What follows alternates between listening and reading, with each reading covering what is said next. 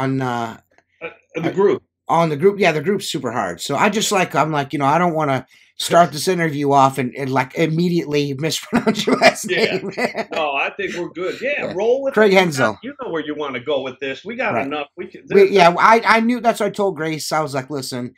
She's like, well, what do you guys want to do? I was like, I know that me and Craig are going to be able to talk for as long as we need to talk. You know what I mean? We got it covered. But so I'm here with Craig Hendzell from Lakewood, Ohio, Lakewood Window Cleaning, Mr. Rolling with the Window Cleaner himself, WCR rep, Window Cleaning Renaissance man, master of all things. You know what I mean? I mean, I got to spend a weekend with you, a day with you, 2 weekends ago? And yeah. I feel confident in saying that you are a master of all things. Like, I really feel like you got your toes in everything at one point in time in your life. Yes? I don't. Yeah, probably yes. If I haven't, I don't know. I don't know. I have an outlet through Elon Musk. If he ever gives me an email or a call, we just need to get my truck situated properly to get up, and I'd like to get the International Space Station done. Right. Water-fed.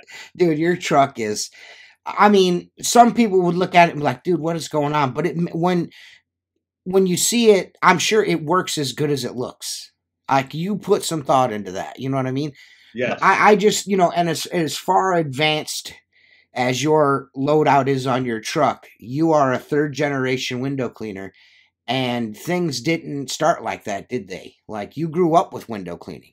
Yes, and it did not start out that way. It was a lot of hard work, learning, a lot of just commitment to window cleaning itself, to really grasp the idea, the concept. And, this being in the four-season region here, applying water-fed, water filtration window cleaning, not water-fed pole. It is not water. There's no magic in the water-fed pole itself, so it's not water-fed pole window cleaning. Right. But the differences in the regions, applying it in the regions, but learning it in the region where it started in California, basically. That's where ionics that I understood during my days.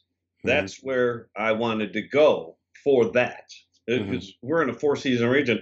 Who was doing water filtration, window cleaning back when I was a kid? In this area. No.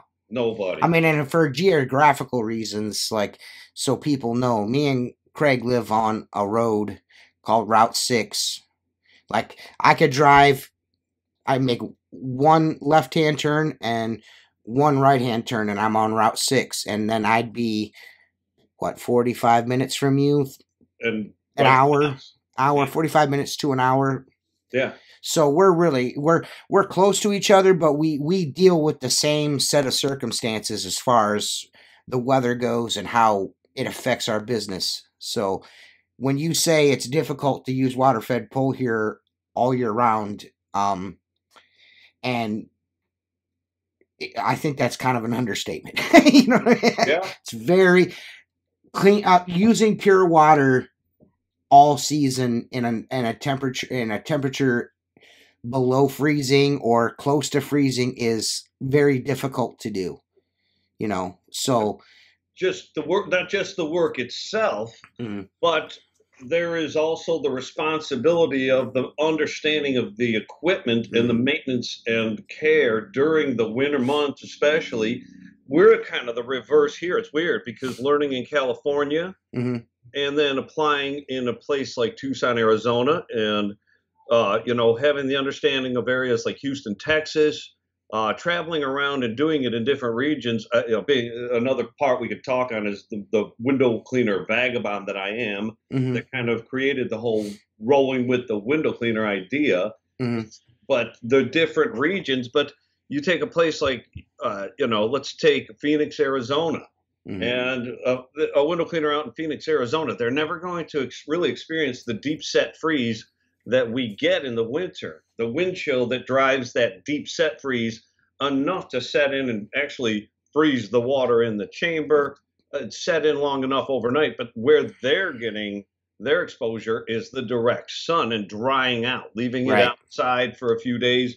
It's 110 degrees, Right. but the radiant heat from the asphalt, Phoenix is an asphalt jungle, and the radiant heat effect from that coming up, it just cooks anything. I mean, and you're, you know, when you're saying that, you know, you're mentioning the weather and the dynamics of all that, and, you know, you're a tinkerer. So when I went and seen you, we went to the Rolling with a Window Cleaner event at the brewery, which was, the food was amazing, by the way. That's my fault. I forgot to turn that off. I know. It was Immigrant Sun Brewery. Yeah, Immigrant Sun Brewery. Amazing place. Amazing food. But you actually had 2 Tucker DI cartridges hanging from your rack because you were like, I'm freezing these, like, to see what they'll do. Oh, for years. I've had those up there for years. I've never taken them down.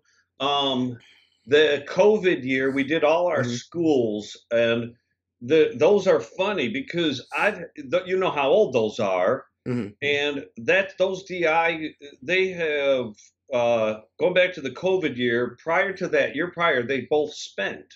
Oh, okay. They both spent. Now we used them as a DI only just to see how long can I use these before they go. Right. So they spent. Then I added the RO, inline those with the RO. It kind of brought them back to life a bit. We used those in the COVID year, another run on the schools we did in our town. Then, yeah, it was kind of weird. Then they spent a second time, and so the COVID year, they kind of mount there, then they can come off. There was a cart that they would then mount to. We roll into interior courtyards, then bring them out, put them back on. So I want to say they've been on there year round. 2 years before that COVID year was, what, 2 years ago now? So 4 years? Yes, they've been now 2-3 years now. It's going on 3, I think, maybe. Going on 3, so probably around 5 years, those have been sitting up there exposed. And one of the things is, you know, it's not just, hey, you know, we're not using this anymore, but there are properties that a lot of PVC is still utilized for poles. But how long do these last? Right. Do we use UV coatings? Do we reapply UV coatings? Right. How often should we? In Arizona, I would be reapplying probably a UV coating maybe once every month during season, you know, but out in our region, a few times a year maybe. Right.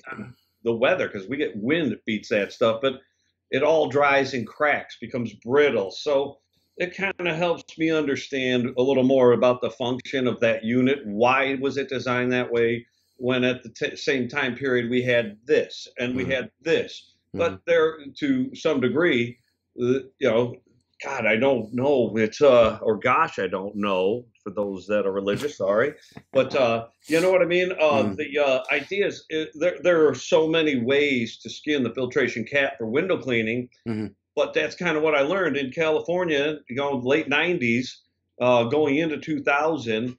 You know, the Ionics, the fiberglass single bed and mixed bed resin DI tanks. Nobody was really using carbon sediment filtration at all. There was no RO. You were just using larger 1.5 cubic foot. Use 2 of them if they're single, 2 mixed bed. You gang them together, and there's your flow. There's your. I mean, you're bringing water down, but you know, most major cities in California, that is where a lot of these folks were kind of going at this and applying it and really moving forward with the idea.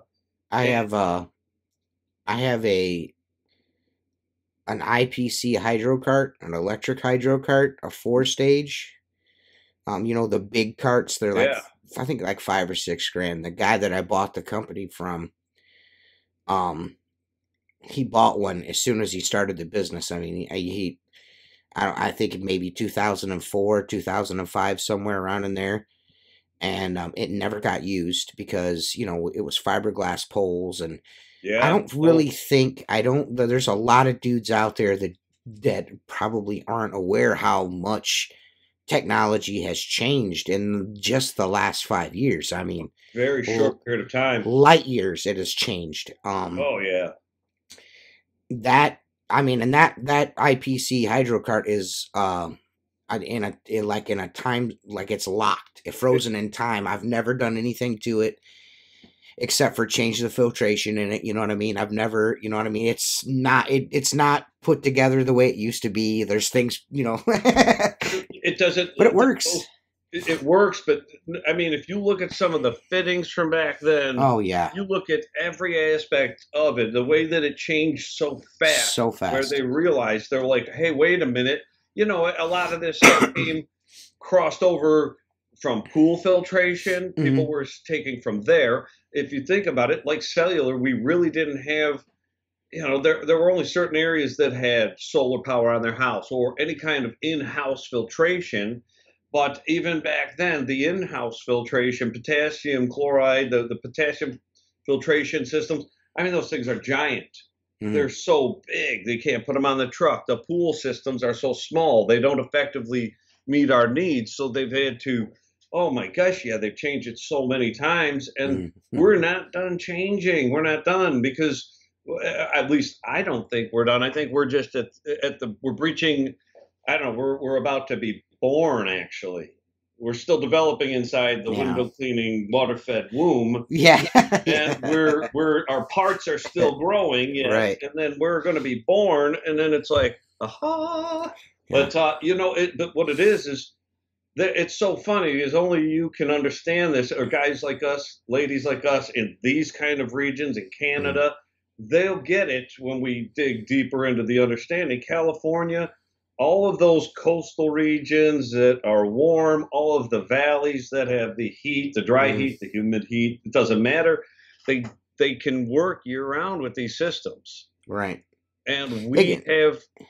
There's something to be said, you know, and I'm not trying to be like, we got it rougher than you guys got it, but there's something to be said about keeping a business running when what you do for a living gets hampered by the weather about 3 or 4 months out of the year. You know, it takes a special kind of person to keep that going. We have our whole thing here with Grace and I, with our family business, is they're only 8 months in the year. Forget about those other 4 months. Whatever everybody else does in 12 months, vacation. We have to do an 8. We have to do it in 8 and account for weather inside of that 8 month period. If we can do it in 8 months, those other 4 months, oh my gosh, like right today, your weather is probably worse than ours, but the winds have been blowing, the rain has been driving sideways. It's nuts right now outside.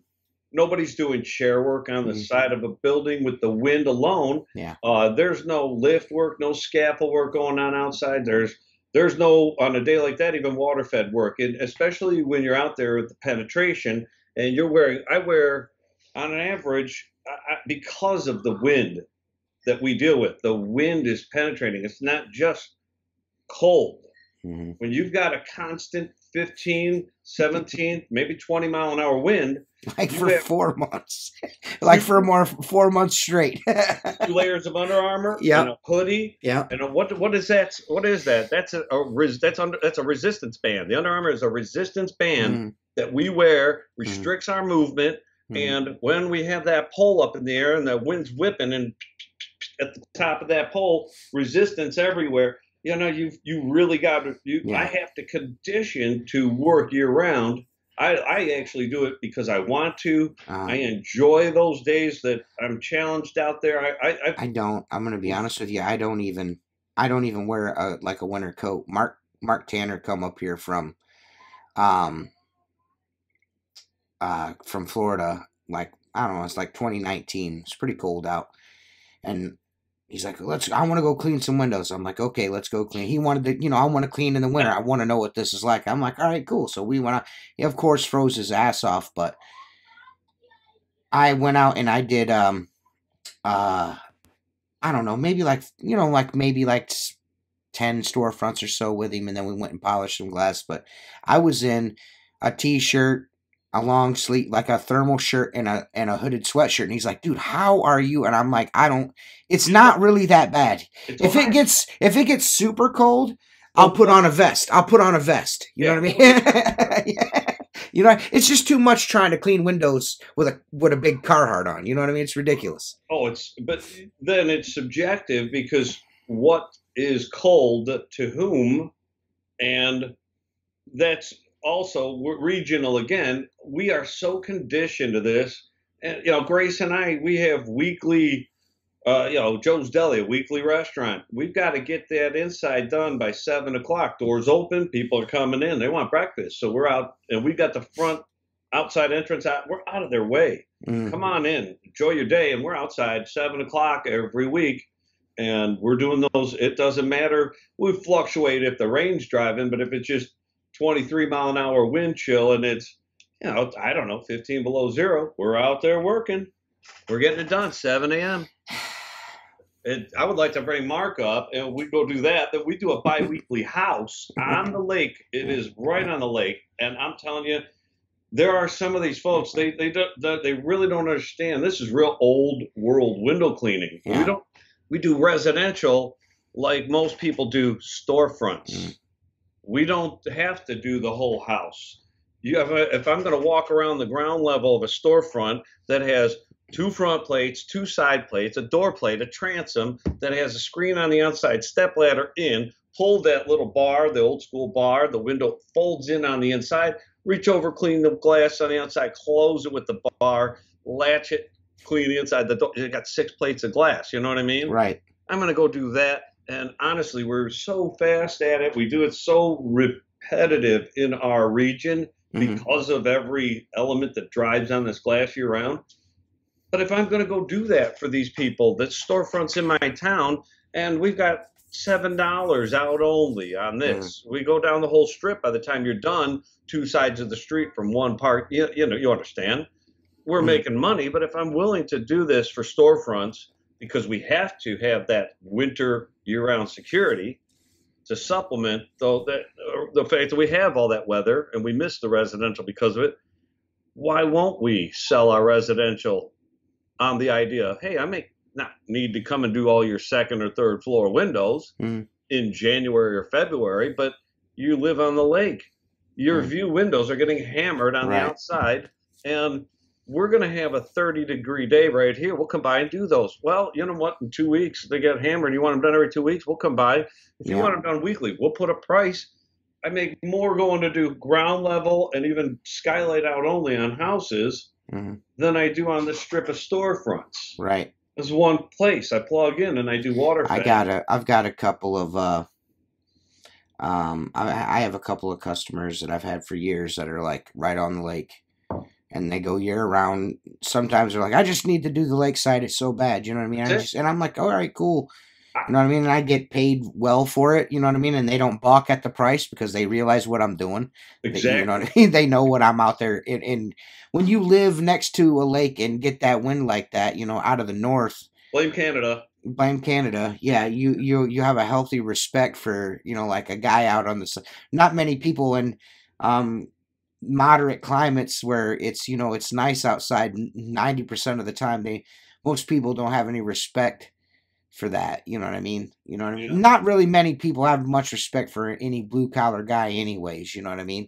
Even if, you know, the heat, just dealing with the heat in those nice places like that, you know, is a pain. You know what I mean? So yeah, we've kind of glossed over it a couple times. You've kind of tiptoed around it a little bit, and I want to make sure that we cover this because I'm also super interested in this. How, you know, like Lakewood window cleaning, the window cleaning bug, I'm assuming being that it was a family business, you were bit by your grandfather and your father, correct?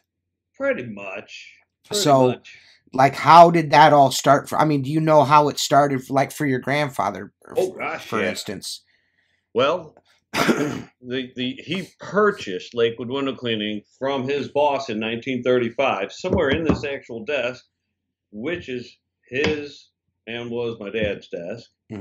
The actual phone my grandmother used is right up there on the mantle, rotary phone. But he bought the business in 1935, lived over in Cleveland, a little bit into Cleveland, in Fremont.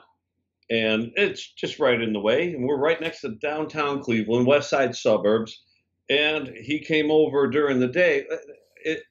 The story of that is interesting itself because that's the passion. My grandfather was he was more like I don't know. My dad. I'm a bit of my dad. I'm a bit of my grandfather. He worked as a grocery. He at a grocery store, Fisher Brothers. He bagged groceries, stocked shelves. At night, they would unload the trucks, bring it in, put it in. Back then, he'd bring it in the back, put it in the freezer, put it down here into the basement, roll it down this chute. You know, so he would do it. It's the Depression era. So for folks to understand, it's the Depression era. So he was doing whatever he could doing that. If he couldn't get work doing that, what did any guy? My grandfather was a short guy. You've seen Grace. My grandfather was tinier than Grace. She's bigger than his. I'll get to this, but she's bigger than his actual outfits that we have.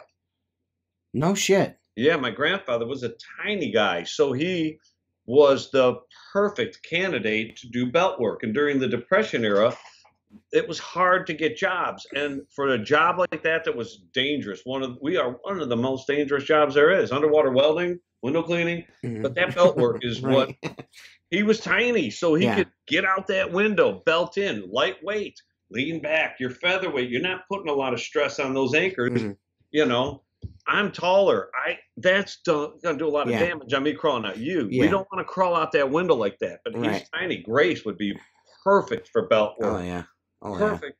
Because, but you know, you go out, you do your work, and he was good because, you know, there's another side to him that made him elegant in his window cleaning. And if you look at pictures, not only did those guys, there's a couple guys look like this, look like that. Here's my grandfather. He's got his nice trousers on, his dress shoes, and he's got his nice button-up shirt. Now, you put that jacket on, he's ready to go out for the evening. He takes the jacket off, and he just goes out the window, and he's window cleaning. And but what else did he do that gave him the finesse that he had for his window cleaning? He was a vaudeville performer. Oh, really? He was a vaudeville performer. Cool. And we'll have to maybe come on the SqueegeeLife show with Grace and myself. We'll get the pictures. We can show that. Definitely. The Lee brothers in Cleveland this was a theater town.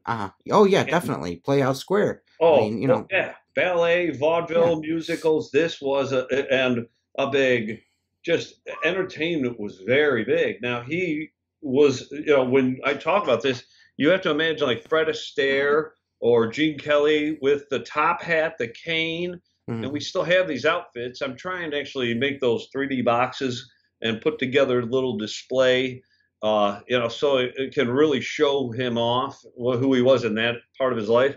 But being that he did the dance, they had the orchestra behind them. They still have the sheet music, pictures of the I don't know, my wife is over here, Flapper Girls, or what were they, the girls that performed with the vaudeville act? Not Flappers, but they used to have a couple of girls doing the dances with them, and the two of them would do their dance. The orchestra behind them, they would have an MC who did the jokes and whatnot, maybe a juggler or somebody, a comedian in between, bring out the number, and they do the dance. It's like that Gene Kelly. Every movie back then, when we were kids, we were watching movies from our grandparents' days. Yes. And like Gene Kelly, Fred Astaire, they all sang. They're like, oh, I'm singing in the rain and dancing. I'm like, we should do something like SqueegeeLife presents, WCR presents, squeegeeing in the rain, you know, squeegeeing in the rain, so, you know, dancing around. Hey, listen, I'll film it. How about that? I'll film it. I'm not singing and dancing, but I'll film it, bro. But Grace actually teaches ballet. Okay. And she could be the one, she could be dancing and squeegeeing in the rain. Right. Here in our area, like today. But so my grandfather had that elegance, that glide on the stage, that just that gracefulness. Well, that would automatically like transfer into cleaning windows. You know? Kind of the energy. Like Grace with ballet, she's a natural on even on a step ladder, but the balance that it takes, the coordination, the dexterity. You know, all of those things apply, and I took ballet, jazz, tap, Grace with my daughters, and then Grace has been my teacher at times. I have been in the Nutcracker, Swan Lake, Coppelius. I've seen some of your posts about doing the ballet and stuff like that. You know what I mean? That's pretty cool, man. But fuels the body, it gives us the energy, and it gives us that balance, that core, and transfers to the ladder. I'm a ladder jock by nature, from my. I mean, I think maybe people might have the impression that, you know, Craig doesn't know what a squeegee is. You know what I mean? Because you love the technology of pure water window cleaning. You know what I mean? That's like your thing. You dig that. But I mean, I'm assuming that your grandfather picked this up in the 30s. So when did your father get a hold of it? Or did he take over Lakewood Window Cleaning, or did he start his own window cleaning company? How did that all work?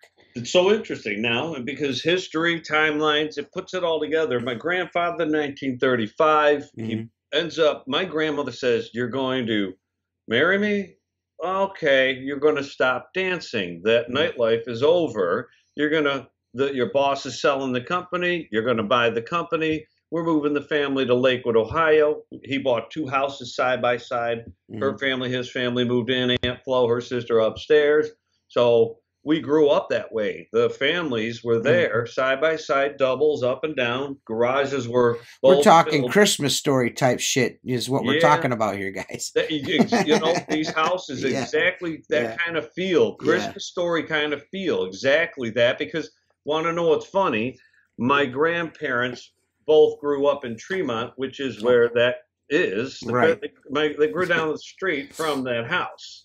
Right. So they're in that hood right there, the neighborhood. But they moved here because then, you know, now people have to understand, if you see pictures from my grandfather to my dad's days, even though the name of the company on the office was Lakewood Window Cleaning, on the truck, you put Lake Window Cleaning.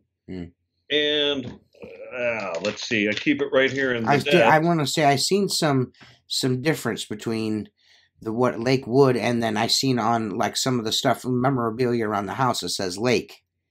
I don't know. Does that pick up? I don't know if it does. Yes, right there. You see the phone number? Yes. L.A.? Yeah. So Lakewood, L.A. So that our phone numbers were based on dialing Lakewood 2367.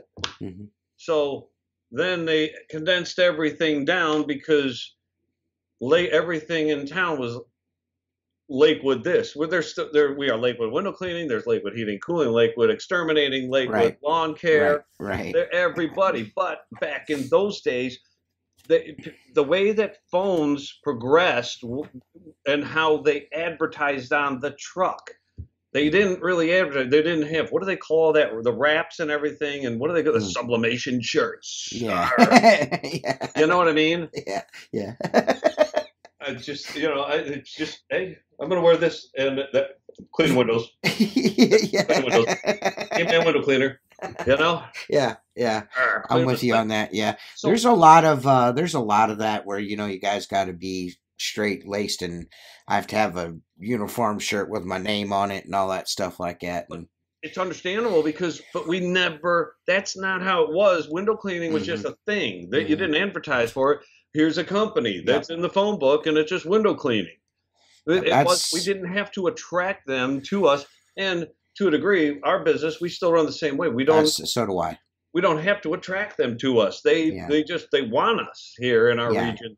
Yeah. And because we are part of the older part of the country, we have learned things a little differently than they have in the newer parts of the country, where they appreciate and respect the value of the time that the individual puts in and the effort and the conditions in which they put themselves in to get that job done. For you. They appreciate it in a much different way. My exposure to all the different states, I can just say without a doubt, I would rather be a window cleaner here in this region for that reason, because we're much more appreciated here than anywhere else that I've experienced. But again, growing up here and dealing with what we deal with, some of these other areas are not accustomed to old school window cleaning. So back to my grandfather, he buys the company.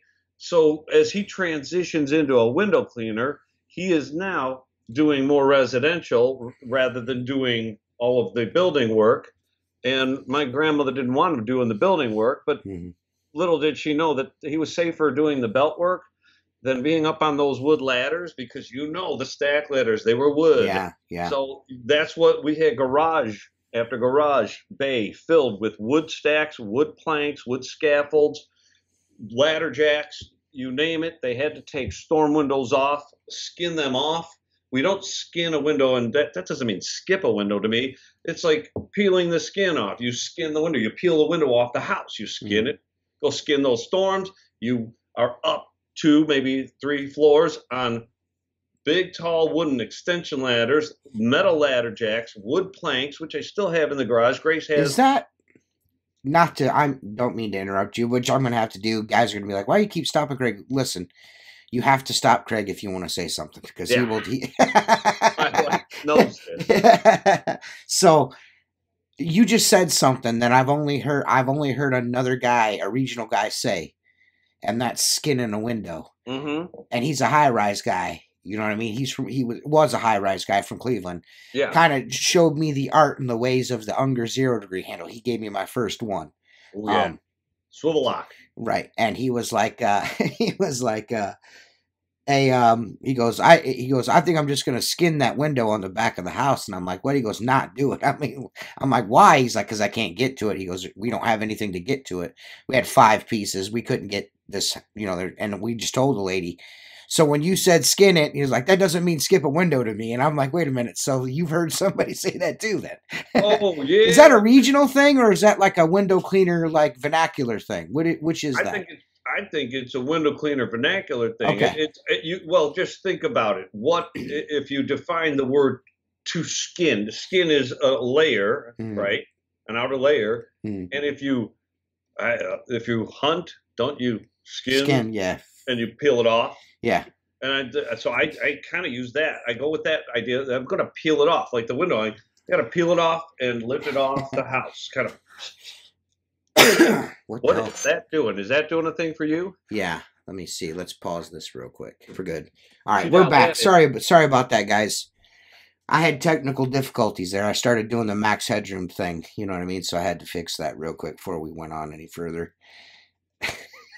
So you broke in with the skinning and yes, all that, but yeah, that's where it kind of fizzled out for a second. But skin. If I'm gonna peel the skin off, like I got a sunburn, you get the idea. I don't know. If I'm gonna, if I didn't mean to interrupt you with that, but I was just like, I can't. If I don't say something, I'm gonna forget. You know what I mean? And I've only heard another dude from the Cleveland area call it skinning. You know what I mean? Yeah. Like, well, that's the kind of stuff I think interrupt, because people, they should know some of this if they can get that information. Right. The history. We need to learn from our history just as much as what is right in front of us. Right. And if people misunderstand, use the wrong words, misconstrue things, a slight little move of a word can change the dynamic of your whole life. Your whole life changes on a word at any point in time. And I asked you this, and I don't know how we got back on. I know how we got. I'm talking to you, so we're you're on a tangent. So we were on the. But I was getting ready. I asked you how, like, the transition between your grandfather and your father, how that happened, and you kind of went back to your grandfather real fast. Well, I went to more to the scaffold. Yes. The transition for my dad is interesting, and how things kind of play into the passion he had or did not have. Because of timing, and this is something I think is important too. You'll understand, during my grandfather's days on the residential, on the buildings, you got scaffolds and you got belts. And, that was the primary. But the houses, which my grandfather transitioned to the residential side of things in going to liquid window cleaning, buying it. I'm going residential with this. He made a decision to do the storefront, and that'll be the bread and butter. Ladders, the scaffolds, and then my dad starts growing up in this environment.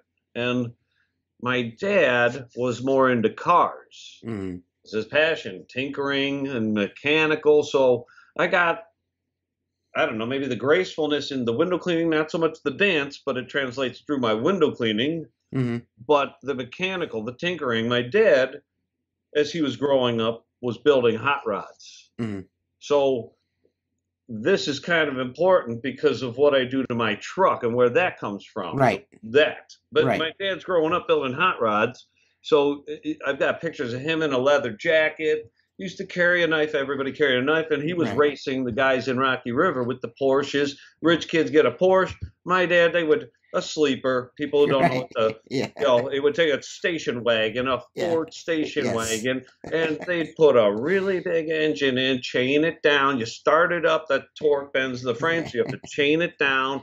Mark Tanner knows about this stuff, would appreciate it. But so my dad would go out to Rocky River. Now they'd put a kill switch on the brake lights because in those days that was the sticks out there, and the rich kids lived on the lake. Right. Well, I'll race you. Station wagon. I got a Porsche, man. Then they win money. He made a lot of money racing. You fast forward, he went out to California and he raced out there. He knew the names Big Daddy Don Garlits, Shirley Muldooney, stuff, those old folks like that. If anybody knows drag racing, I have a particular affinity for it. I like it. It's cool, I think. Oh, yeah. Hot Rod, he comes out to visit me when I'm out there. I'm out there submersing myself in window cleaning, which he hated. I left the family business, argued with him, but I went out there, and he comes out to visit. Hey, let's go to Pomona to the National Hot Rod Museum. So we're walking around. Hey, that's me. That's my car. There's a picture of that's cool. In the Hot Rod Museum and a little thing in a display about the racetrack out there. And there's my dad racing, and he's at the light. And then there's another picture. He's coming back down the side road, coming back at the end of the race. You got to come back. And there's another picture where there's another race, and he's in the background there. But I'm like, wow, that's actually really cool. That is cool. That's what he really wanted to do. Yeah. And he did that his entire life. He did his hot rod thing like I do water filtration. Now, I'm a window cleaner, but I tinker with water filtration like it's a hot rod, and and I treat my truck. I want a nice truck. In that same way, you're that same that thing. That's something you got from your father, but you're hot rodding in a different way. You know what I mean? You know what I mean? Well, you take my dad, that part of my dad, and then my grandfather. He took the dance. And that energy translated into his gracefulness and window cleaning. And my grandfather was the true ladder job. Could my dad climb a ladder? Yeah. My dad was big and strong. My grandfather would have to have another guy put the ladders up, and then my grandfather would climb the ladders so much faster, clean the windows, and like the Frank Ray style. My grandfather, we learned to clean. I'm sorry, but this is pre-OSHA. Yeah. We learned to clean windows with both hands. You do one window on each side. And actually when Boabs came out, I wore 2 Unger Classics. Then Unger, thanks a lot for not making a left-handed one or making your Boab a more lefty-righty, user-friendly idea back then. Right. They didn't really think the design out. And you should have talked to me, Unger, back then even. I don't know. You should have called me. Yeah. Elon Musk, you should call me. Seriously, we'll figure it out. We'll figure it out. We'll figure it out. You know what I mean? You've seen my operation here. Yes. You know what I mean? But that when you take what my grandfather took and the way he developed into the ladders and the way he developed his system of moving around houses and landing multiple houses on a street and saying to folks, hey, we're going to take our ladders and we're going to flip and spin them this way and put them on yours. And we're going to take yours apart so we don't have to come back the next day. And he would sign up. There was a brilliance to his method and flow in scheduling and a brilliance to his method and flow in delivering the services, and performing the field labor, and really, again, he hired a guy, his only job, a big guy. It's of mice and men. You're the big guy. Put the ladder up for me and take it down. Now, my grandfather would climb up, again, do the windows, but there were times where my grandfather would say, all right, you're going to put my ladder up the stack this time, because they go from extensions to stacks. This is where my dad comes in and learns how to do laddering from a nut job. My dad learns how to do laddering from a nut job. And what does my dad at this time want to do? He wants to build hot rods, not learn laddering from a nut job. My grandfather. That's my dad's perspective. I think my grandfather was brilliant. What did he do as a vaudeville performer up at the top of that wooden stack ladder, cleaning the second floor window? He would just walk the ladder to the next window and turn and put it against. No shit. I've Like actually still. seen someone. I've actually seen someone do that before. Still walk the ladder. Yes, I've seen someone do that before. Yeah. Well, that was my grandfather. So he would do stuff like this, and some of his guys, they would just go, hey, but these people don't understand. These were different kind of ladders, wooden ladders. Different kind of ladders, different kind of time, different kind of people. You different people. And my dad then came up, and then you had Vietnam. So my dad got married. He started having kids, and Vietnam happened. So he was cleaning windows with my grandfather, building hot rods in Vietnam. Now, he built hot rods. So who do you think was going to fix the Jeeps? My dad. That's what his job was pretty much, motorhead. But he had 4 children, and they said, no, we can't take you, because they had a ruling at the time. He's got 4 children. If he goes, my mom was screwed, because my mom was also disabled. So there was nobody to really financially take care of our family. So my dad came back, and the foundation that my grandfather built with this business was strong enough for my dad to come back and then take over. Okay. And start to transition and let my grandfather transition out. My dad had that strength, a big guy. My dad at that time is tall as me now. Right. But my dad, I mean, when you looked at him, you're like, he's a Viking. Right. He was so big, his arms were and tough in his younger days. And my dad was actually the guy that took over stacking the ladders for my grandfather to climb. Okay. And then my dad learned how to climb the ladders on his own. And my grandfather then retired. My dad climbed the ladders. And he said, I'm not going to hire somebody because I'm big and strong. It's weird because people don't realize that in the day, the belt work guys were tiny, and those that went to residential needed a ladder guy, because the ladders you needed a ladder guy to move the ladder. It's like, I don't know if anyone's ever watching this has ever picked up 5 pieces of wooden stack before, but it ain't easy. No, the ladder, the planks to go across the jacks to do the second and third floor work, those, I have one in the garage still, with 2 of them, one in the garage, one in Grace's, and I mean, literally, they're so extremely heavy. Grace can't do that. Two people, they can't. It's impossible. They're not going to climb up. I actually got my first wooden stack ladder. A guy that I was working with is like, he had like 3 or 4 sets of wooden stack ladders, and he's like, if you can move that ladder from one end of the building to the next as I'm going over these ledges, I'll let you have this ladder. I was like, really? He's like, yeah, but you got to be able to move all 5 pieces. I mean, I did it because I wanted it really bad, but that was extremely hard to do. the 10 or the 12, what head did you have? The high head? I think it was a 6-foot headpiece, or it might have been an 8-foot headpiece. I got a couple high heads in the garage. I think it was a 6. I'm pretty sure it was a 6-foot wooden headpiece. Yeah. It doesn't matter. They were so heavy. Yeah, it was super heavy. Super heavy. Because it's wood and brass. And you know what I mean? There was some brass on it that, like, here and there, it's stabilizers, so many components on those ladders. But yeah, so my dad, that times were a changing. So planking was kind of moving its way out, belt work moving its way out, and new technology was funny because aluminum ladders.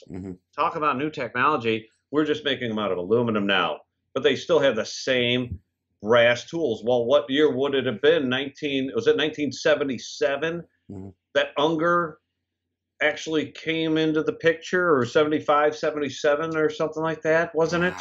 I don't know. Yeah, they really did. People think Unger goes back to the 50s, maybe 1954, but I might be thinking 57. I don't know. But when you actually look at it, here in the USA, Unger, their history here in the USA isn't as old as Ettore. And then when you look at Ettore and you look at Unger when they came in, and then you look when the brass started to change over to the ergonomic handles and all that, that was my dad's day. Mm. So they switched from brass. My grandfather went from steel to brass. Then my dad went from brass to I still have every old green ergonomic handle, the swivel lock, the original swivel lock, all that stuff from those days. The original Sorbo Tricket, which that was like a new thing because they were a newer company at that time. And what are you talking about? You just made something for the jealousies? How cool are you? Yeah, we want one, we want two. Back then, it was a spongy with the blue that slid on for the soaker. It wasn't actual like soaker sleeves that go over the channels. Right. It was a standalone scrubber that they made as well with pads that went on. I still haven't seen those in a while. I don't know if they're around. I've actually never laid eyes on one. I personally, I've never actually personally seen. I do know that's for the cleaning louvers, correct? The louver glass. The jealousies. Those things are cool, man. Like that guy. I mean, he's got. I mean, just if you think about some of the things that he's come up with, you know what I mean, Mr. Sorbo Samuelson. You know, I mean, dude. That's some cool stuff, you know what I mean? Cool stuff. Not just, I don't know, not just going sideways or, I don't know, we could talk about that, but, it's not worth talking about that kind of thing. You could go sideways with a lot of things. That's what happens on our industry. Right. Things go sideways too much, then it's like, wait a minute, why don't you just take a little more time and ask a few more people, know the right people, learn who the right people are to ask. What are we needing? Because it's all right there. You go to like the pro group, the WCR pro group has it all right there. Every one of us tells everybody what we want and need. It's all right there. And you can ask if you take a poll, do whatever you can, whatever you want to know. It's all right there. I'm going to be honest. I think, I've spoken about this before. Now, Sorbo is, I feel like a different scenario. I feel like even though he's a major innovator and a huge company that everyone uses, he's still to me like a mom and pop type of industry, like part of our industry. Yeah. Places like Unger, for instance, you're probably not going to get too much feedback or try to get too much feedback from the guys that actually use it. Maybe Ettore, maybe more than Unger, I think, would listen to a little more window cleaner input. But Unger, they're probably just like, hey, we're making shit, buy it or don't buy it. You know what I mean? You're not the Germans. If you look at their well, they have so many facets to their catalog. You know what I mean? It's not just janitorial. It's everything. It's there's that here in America, the whole home services revolution. Whoop-de-doo. Good for that. But you know what the bottom line is a lot of that really just fizzles out when it translates to the employee. You're not teaching them everything properly. You're just overextending. And when you can't get the labor, then one or two people have to do it all. They're not skilled at everything. Right. That's great. But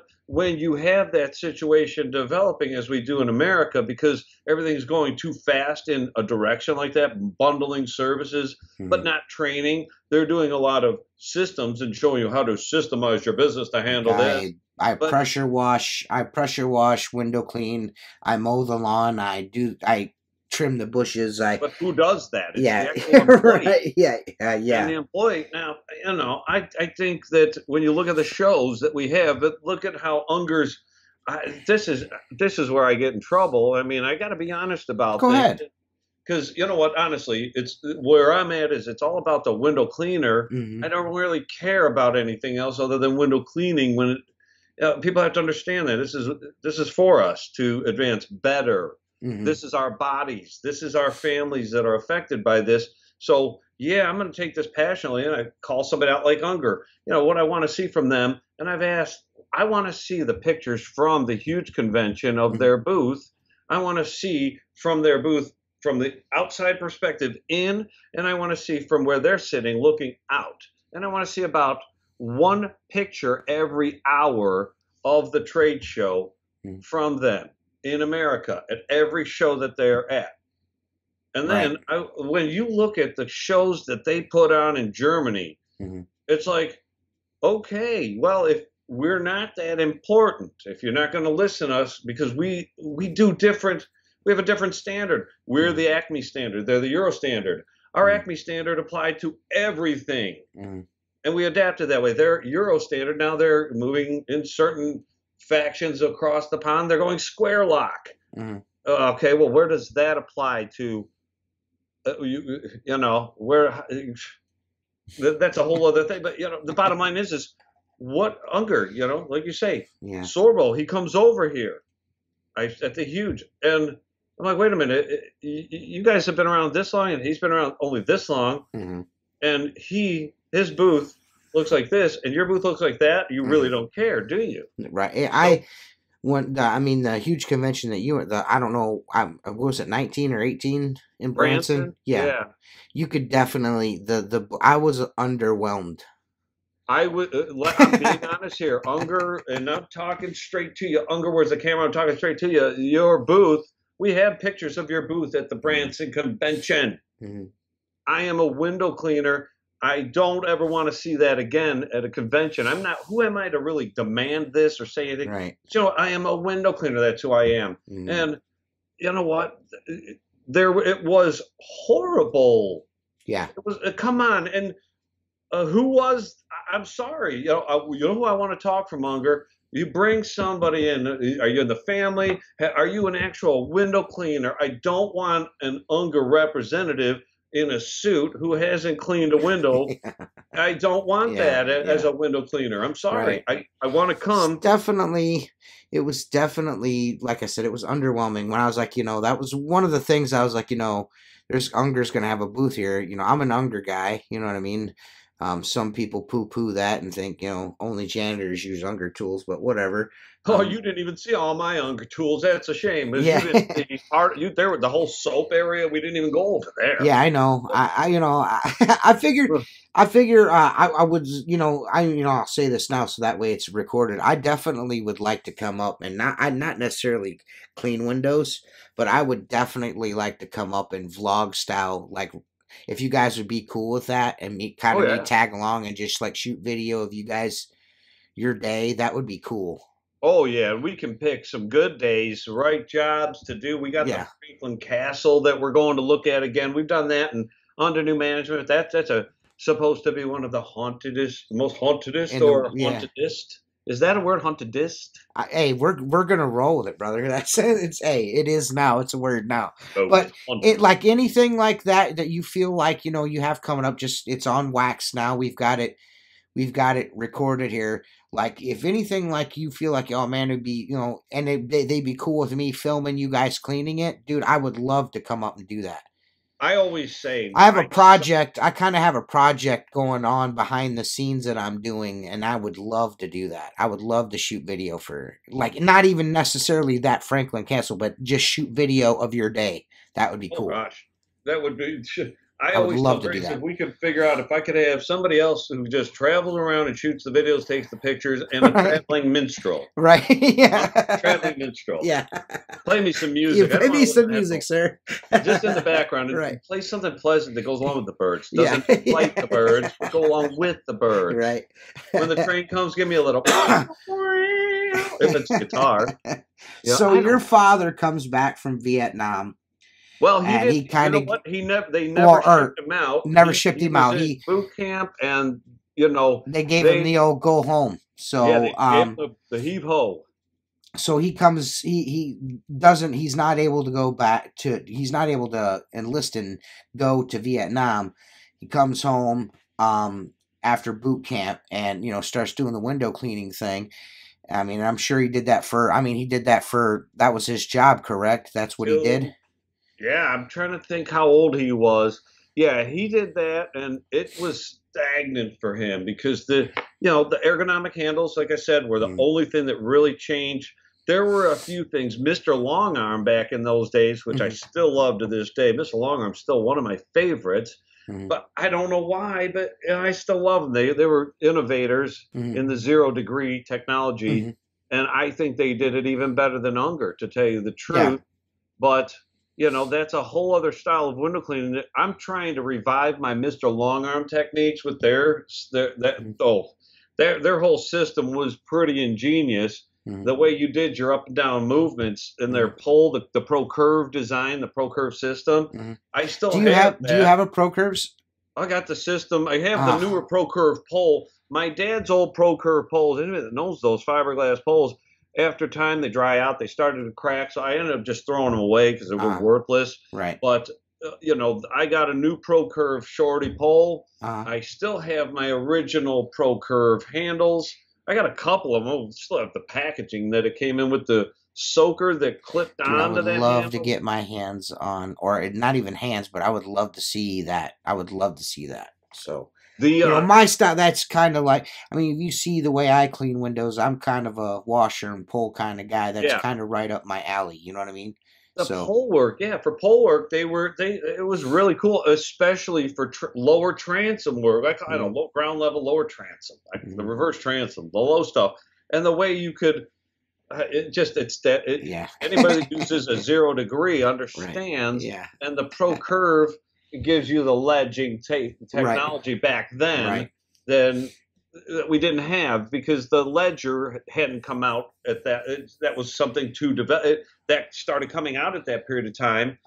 But for my dad, it was like, okay, these things, we're not really applying them. Yeah, the pole work, but we're still using the wood ladders, and now the aluminum ladders started to come out, and we got the aluminum ladders, and it made it a little easier, but it really still, those aluminum ladders, they're still tough. Now, I came in, I grew up and transitioned still using woods. I didn't get my first set of aluminums. My dad never got aluminum stacks. Right. And I never had them until I moved out to California.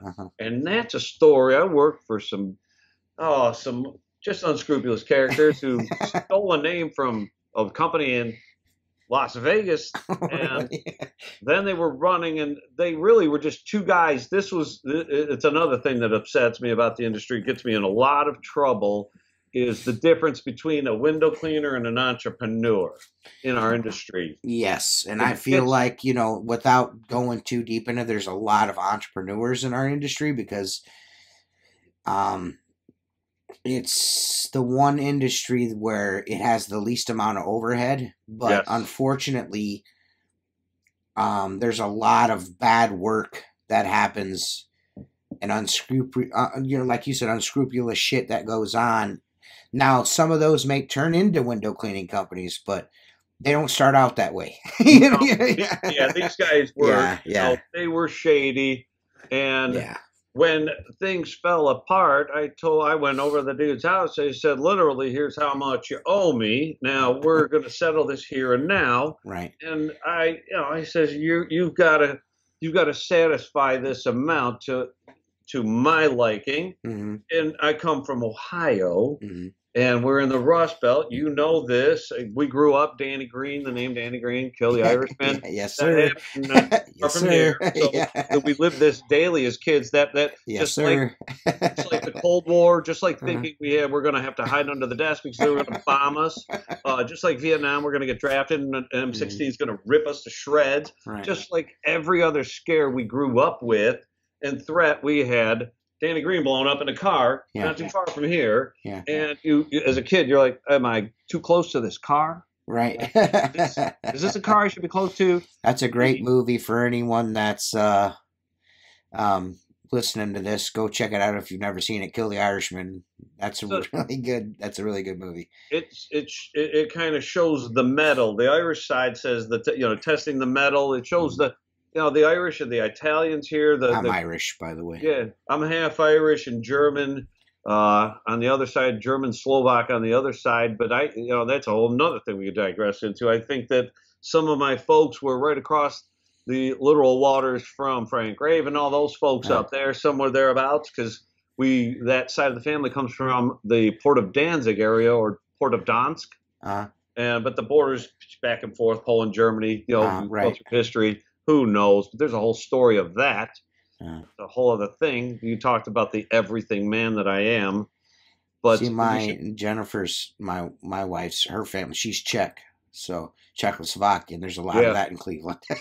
Oh yeah, there's a lot of that in Cleveland. Back to the Kill the Irishman movie, that gives you a little idea of the Cleveland attitude and vibe that we are literally, you go just a few streets down and we're in Cleveland, and if you go down our street to where the CBS is, that used to be a restaurant, very big, and that was a mafia restaurant. Yeah. It's right down the street from our Cleveland's a rough area. Oh, you've got to be tough. Even still to this day. It's got to be tough. It's rough, but yeah. So my father and I, by the time, we've gone from vans and trucks, transitioned to the residential, became residential specialists. My dad just kind of maintained the idea of the business. He really didn't grow the foundation, but there wasn't really that revolution to expand any ways other than what we were doing, because we only had ladders to get to the windows, to the second and third floor. And I want to say, my grandfather, I'm in middle school, my grandfather passes on. I'm not ready yet to go into the field the way my dad needs me. And so his best friend, my uncle, scattered couple of guys here and there for a few years until I get old enough to start handling myself better, starting in the garages at age 12-ish, the summer. I'm in October, so I started high school. I was already 18 years old.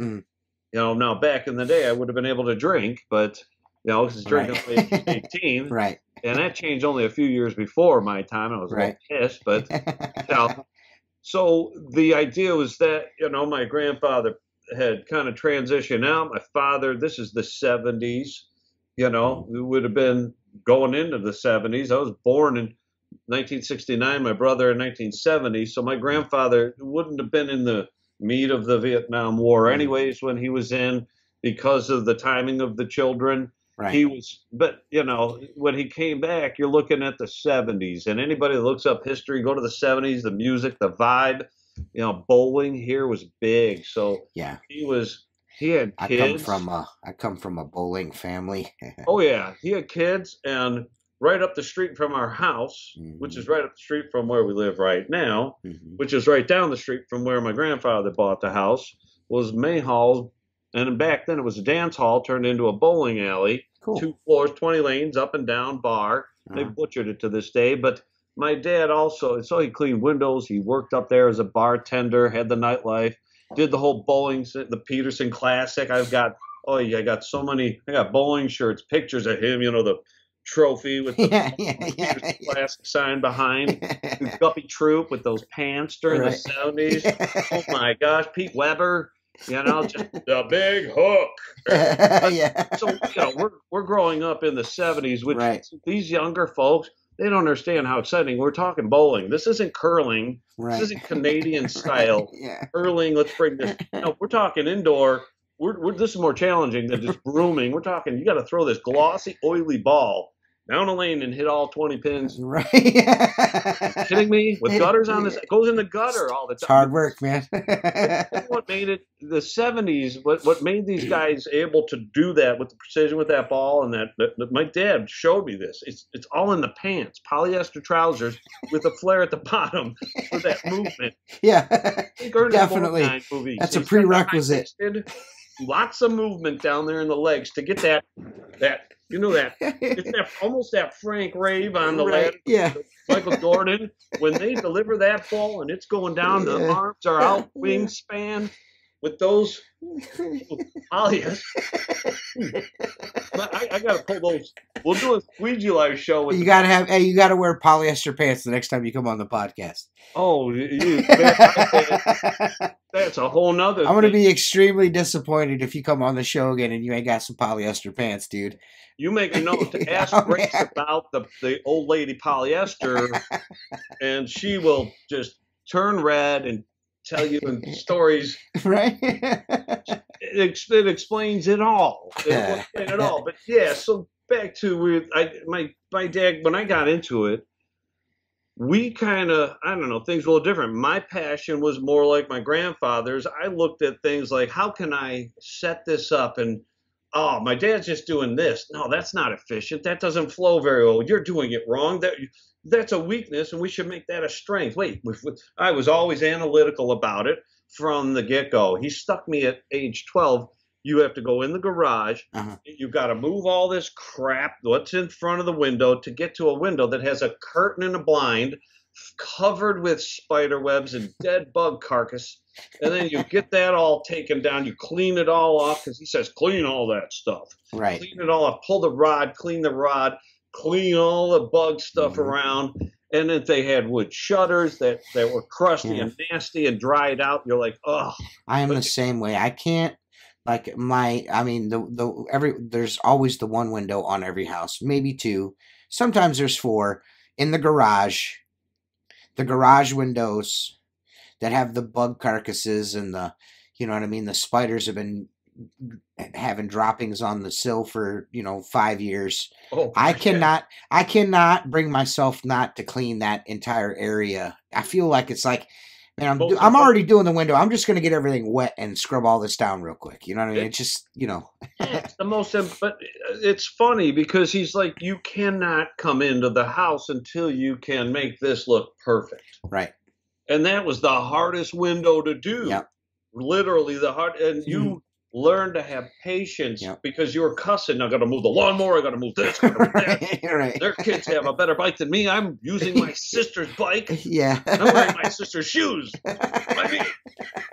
Right? Why me? Yeah. It's honest. It's the truth. That is the truth. I'm a kid. I'm 12. And I'm like, you're putting me in the garage. I was not enthusiastic about that. But when you look back, I understand it now. I'm like, you know what? He's like, you know what? You're the type of guy that wants to get to this level the fastest. Well, here's the best example I can put you in, the best scenario, the best example I can find to put you in to get you where you want to be. And I'd clean that. I'm like, I want to be in the house with you guys. I want to be up on the ladder. Right. But you're not allowed till you make this look good. All right, you suck. I'll make it look good the first time. I'm going to get on that ladder. Right. I forced my dad to let me grow into the business. He fought me the whole way. But that resistance, you know what? Then what did it do? It just made me, it spurred me, tested my that much more determined. More determined to dig deeper and just do it. And then you know how this translates to ladder work, which we very rarely find somebody. I don't care how strong you are, because I know some of the guys at that rolling event in the evening, one of my friends here, I mean, this guy's a bodybuilder. He's one of the guys, I ain't talking, oils up the body, puts on the slinky sack, and he's on the stage. Yeah. Right. My arm is bigger than the world. Yeah. But I mean, he's big and strong and conditioned, and every day in the gym. He's over 60. He's like 66. He goes to the gym every day. Wow. People look at him. They're like, "You look like you look like you can tell he's older." But like when you actually look at him, you're like, "My God, there's 40-year-olds that don't look that good." They're gonna die. I'm 40. So, and I don't look that good. But, you look at this guy and you're like, how is this even? It's like Arnold Schwarzenegger doesn't look good that good. And he was, how do you? But I don't know. It's a weird thing. He's a window cleaner. That's the difference. He's a window cleaner. Okay. Because there's a certain kind of strength that you keep and maintain, but even with all that conditioning, he can't handle himself on ladders like I can. Right. Because there's a different kind of inner strength that it takes to be a ladder jock. Well, it's almost like a muscle memory thing almost. You know what I mean? It's like, like most guys, like if you like say 10 block for a brick mason, that's a different kind of strength than, you know what I mean? Like going to the gym and doing curls and bench presses. That's completely different. There's work strength and then there's gym strength. You know what I mean? You know what I mean? Then our own physical limitations to our strengths. Now I'm basically, if you measure, I'm 5'10.5". Whatever that does to my reach, the way our ladders are built and designed, the actual height, I am positioned perfectly for stacking. at my height. You can actually be too tall or too short Right. for the actual height, and it's an awkward stack if you're too tall or too short. I'm just somehow positioned just right. And then the weight ratio that I carry to be able to effortlessly glide up the ladder, you know, that my weight ratio plays in my favor. Now, Grace, she can't get the ladder up, but she was talking about a little that. better than me. So a little more strength and speed going up, but she is more fearful. So she's still clinging and shaky. But it's like when you actually figure out how to let go and just do it gracefully, like that's an acquired, like, that's something that takes a little time to get around. You know what I mean? It takes some time to get around that. Not just owning the ladder. There is so much more to it. The ladder has a soul. If you don't believe it has a soul, it has a soul. It's going to move and flex, and it's going to move with your energy. And I have an outdated ladder that I use. Well, people would consider it outdated. Like, I can't believe you still use that ladder. I'm like, I'm going to be honest with you, man. I've been using this ladder the entire time I've cleaned windows, which is 20 years. When I bought the business from the guy, I was like, the only thing I want is the ladder and the IPC Hydrocart. You can keep everything else. He's like, why do you want? He goes, why do you want that ladder? I was like, because I just trust it. I don't know what to tell you. I just trust that ladder. My stacks, that window cleaning company, the shady guys, that had to be, let's see, around 2001-ish. Yeah, about let's see, 99 to 2000, somewhere. No, it was before that. I already got going down there in 2000. I stayed. It could have been, because 9/11 I had those beginning of 2001. So we'll say 2001.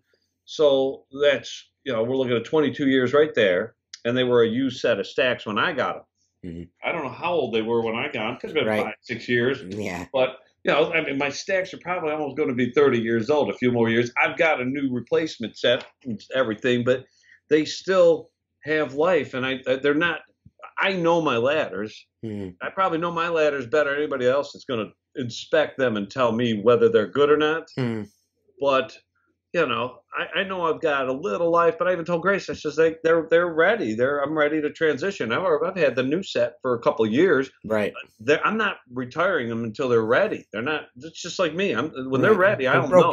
They're broke in. You know what I mean? but broke in. I am the certifier of my ladders. Right. Yeah. 40 plus years on them. There isn't anybody that can certify. I don't care how much you go into the classroom, and OSHA can pay as much money to teach you whatever you want to learn. But I'm going to tell you, I know my ladders better than anybody at OSHA knows my ladders. I'm willing. Come on over. I don't doubt that a bit. To be quite honest, that's the same way with me and my equipment. Nobody knows it like I know it. You know what I mean? We should know it for our own benefit. It's the way you should. Yeah, that's the way you should operate. You should know your stuff inside and out. That's why I never really. I mean, I do a little bit of pressure washing here and there when a customer requests it. But I've got, I know I've got friends that are like, hey man, you should do more of this and you do more of that. I'm a window cleaner. You know what I mean? If I do something like pressure washing, I'm not enjoying myself when I'm doing that.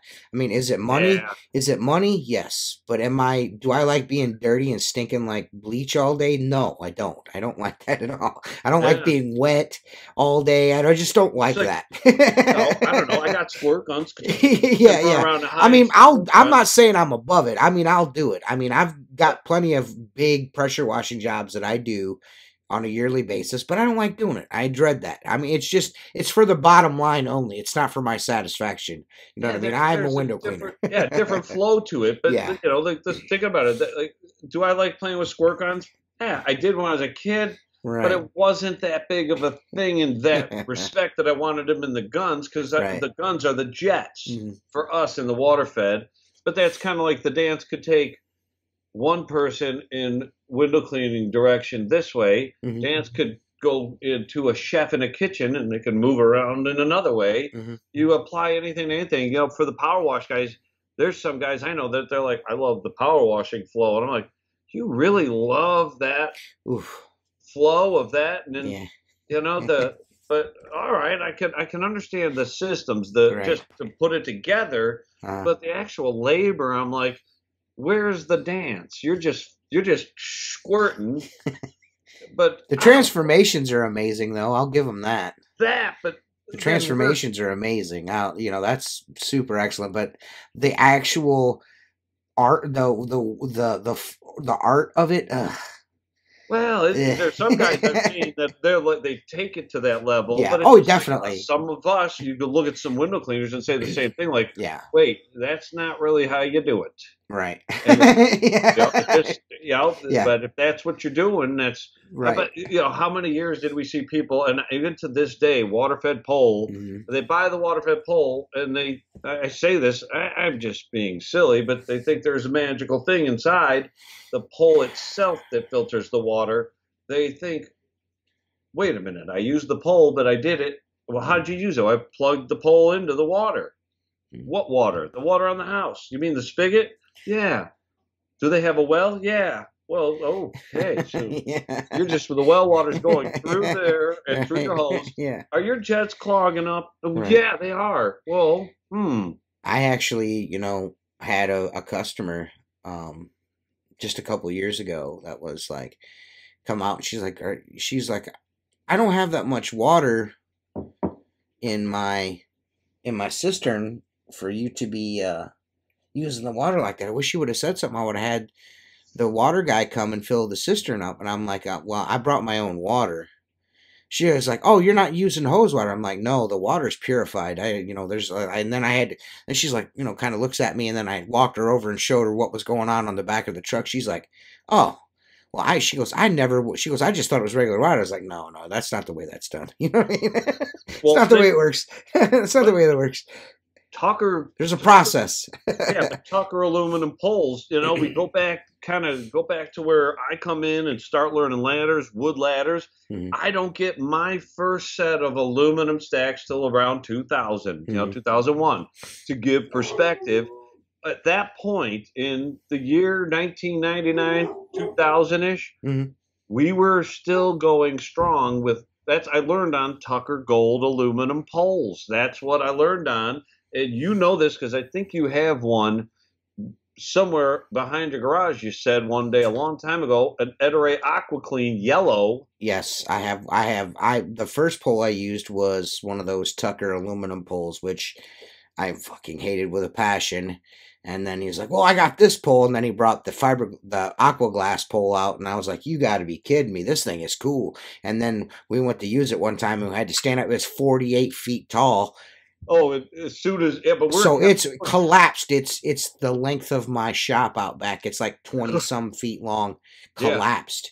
And that thing, you'd need like two strong men and a boy to stand that thing up. You know what I mean? And it's fiberglass, so dude, flexed and bent and started crumbling and deteriorating. All that fiberglass getting in your hands. Oh, no way, man! Yeah, I ended up giving.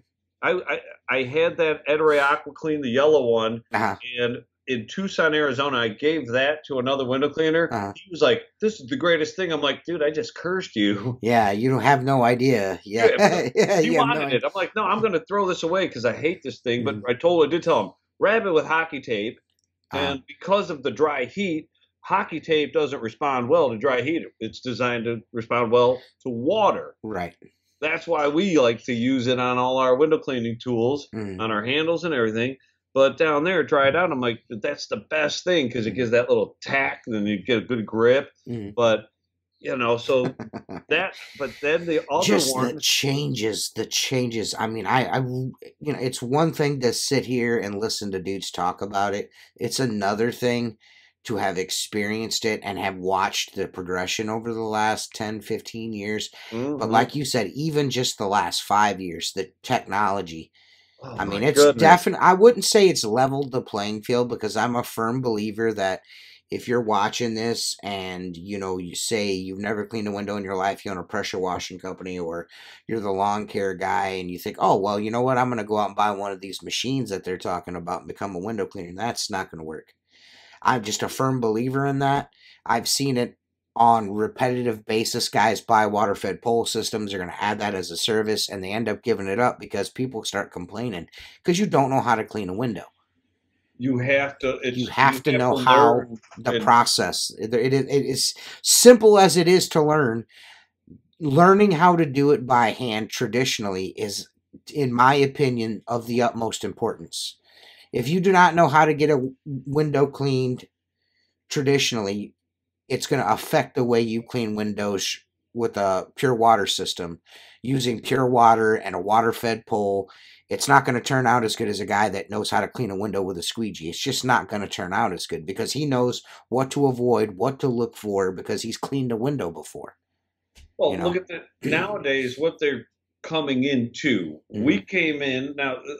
Another one you'll know back then. And when folks listen to this, you got to think I'm talking about the year 2000. We're not talking the 70s when my dad was coming up, or even 1935 when my grandfather got the whole thing rolling.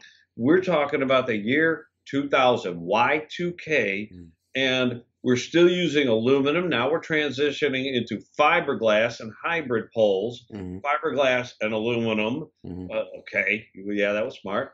But then the wind spray unit, which I think you also have, an old wind spray. It's water-fed in a bag. I do. Black bag, brush, Acme. It just screwed right onto your pole. Acme. It's the Ettore standard adapt, angle adapt with a brush. Man, how do you know that I have one of those? You told me this. You were talking about on the podcast. Yes, you're right. You had made, man. I brought it up, and you're like, "That's right. One. That's right." And now you were saying that hybrid pole. I have my it's a 40-foot, 48-foot. Yellow fiberglass pole. Like every section is fiberglass, but the very top of it, the very top 2 foot of the pole is a carbon fiber piece about that tall. Yeah, you know what I mean. It's about that long. They went from hybrid fiberglass aluminum hybrid to carbon fiber fiberglass. But hybrid. Just that amount of carbon fiber was so fucking expensive. You know what I mean? So expensive. That pole was so expensive. But our industry is relatively small, so you have to consider to break into an industry like this with a new material or a new idea. Yeah. You literally, it's almost impossible because you went from such a small industry that was set in their ways in those days to now. How many folks have just lost the bank trying to make a mold that they realize, we screwed up there. Yeah, that Hydrocart and 2 poles, that was probably around $13,000 of an investment. Oh my gosh, yeah. And think about that. Yeah, the $13,000 then you could buy back then. What you could do now? I mean, you could do a work truck. Yeah, dude. It's crazy, man. I mean, that's $6, $7, $8 grand for an S10 work truck. Right. I'm not saying that window cleaning, pure water wise, is like dirt cheap now, but when he bought all that stuff and I didn't believe him, he's like, "No, man, that Hydrocart was like over $6 grand." Yeah. And that pole was around $3 grand. I mean, that shit was not cheap. It was not cheap back then. I was definitely surprised how much money he had tied up in all that shit. You know what I mean? I think about how much money in my garage now, usable Tucker aluminum, the old gold. You got a nice wall of poles there. When I walked in, of course, that's where I gravitated to instantly. I was like, "Oh man, look at all this cool shit." You know what I mean? I'm like, "Oh, I had that one. You know what I mean? I've used one of those before." You know what I mean? And to hang out with dudes that, like, the guy that rolled, what was his name, from Pennsylvania? Mark came in from Pennsylvania. Yes. And he's only been cleaning for a very short time. Yeah. You know what I mean? And he's like kind of looking puzzled. And I'm like, "Man, you have no idea how good you've got it right now. You came in at the perfect time." To be exposed. That's that wall of history up there because I've got poles, the Tucker alumina. I've got I got 3 or 4 different generations of clamps. Oh yeah, on those alone, and modifications to bring those up to the current day. So we're Grace and I are talking. A lot of hockey tape, guys. A lot of hockey tape. What's that? A lot of hockey tape. Oh gosh, but what I got to do is it's weird because the history, putting back the history, but being like my dad, you go back to him, the hot rod thing. When he built a hot rod, he did not put it on a trailer, drive it to a show, and pull it off and park it. He drove it. He was part of the good guys. Right. If you're a hot rod, I know exactly who. Mark Tanner would know. Yes, yes. And so he would travel around and he would drive his. And I'm like, oh man, he had a sedan, a '54 Chevy sedan delivery wagon, Phoenix delivery wagon. I wish I could have at the time when he passed on purchased that, but with a young child, nowhere to put it, I could not.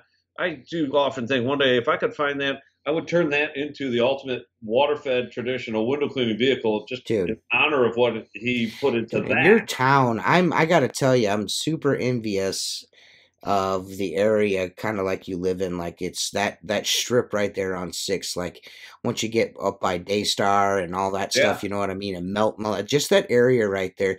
Do you do a lot of work there? Or? Yeah, up and down. That's Detroit, and then the other main, there's Madison. Because I'm driving around, you know, when I was up there on my way to meet you at the brewery, I was like, man, there's a lot of clean windows around here. I wonder if Craig did those. You know what I mean? Yeah. Quite a few through town. Central's around here, fish, but you know what? Yeah, Central. My grandfather, I mean, in his day, they'd have dedicated, it's all week routes. I was doing storefronts. So we literally almost had everything in town.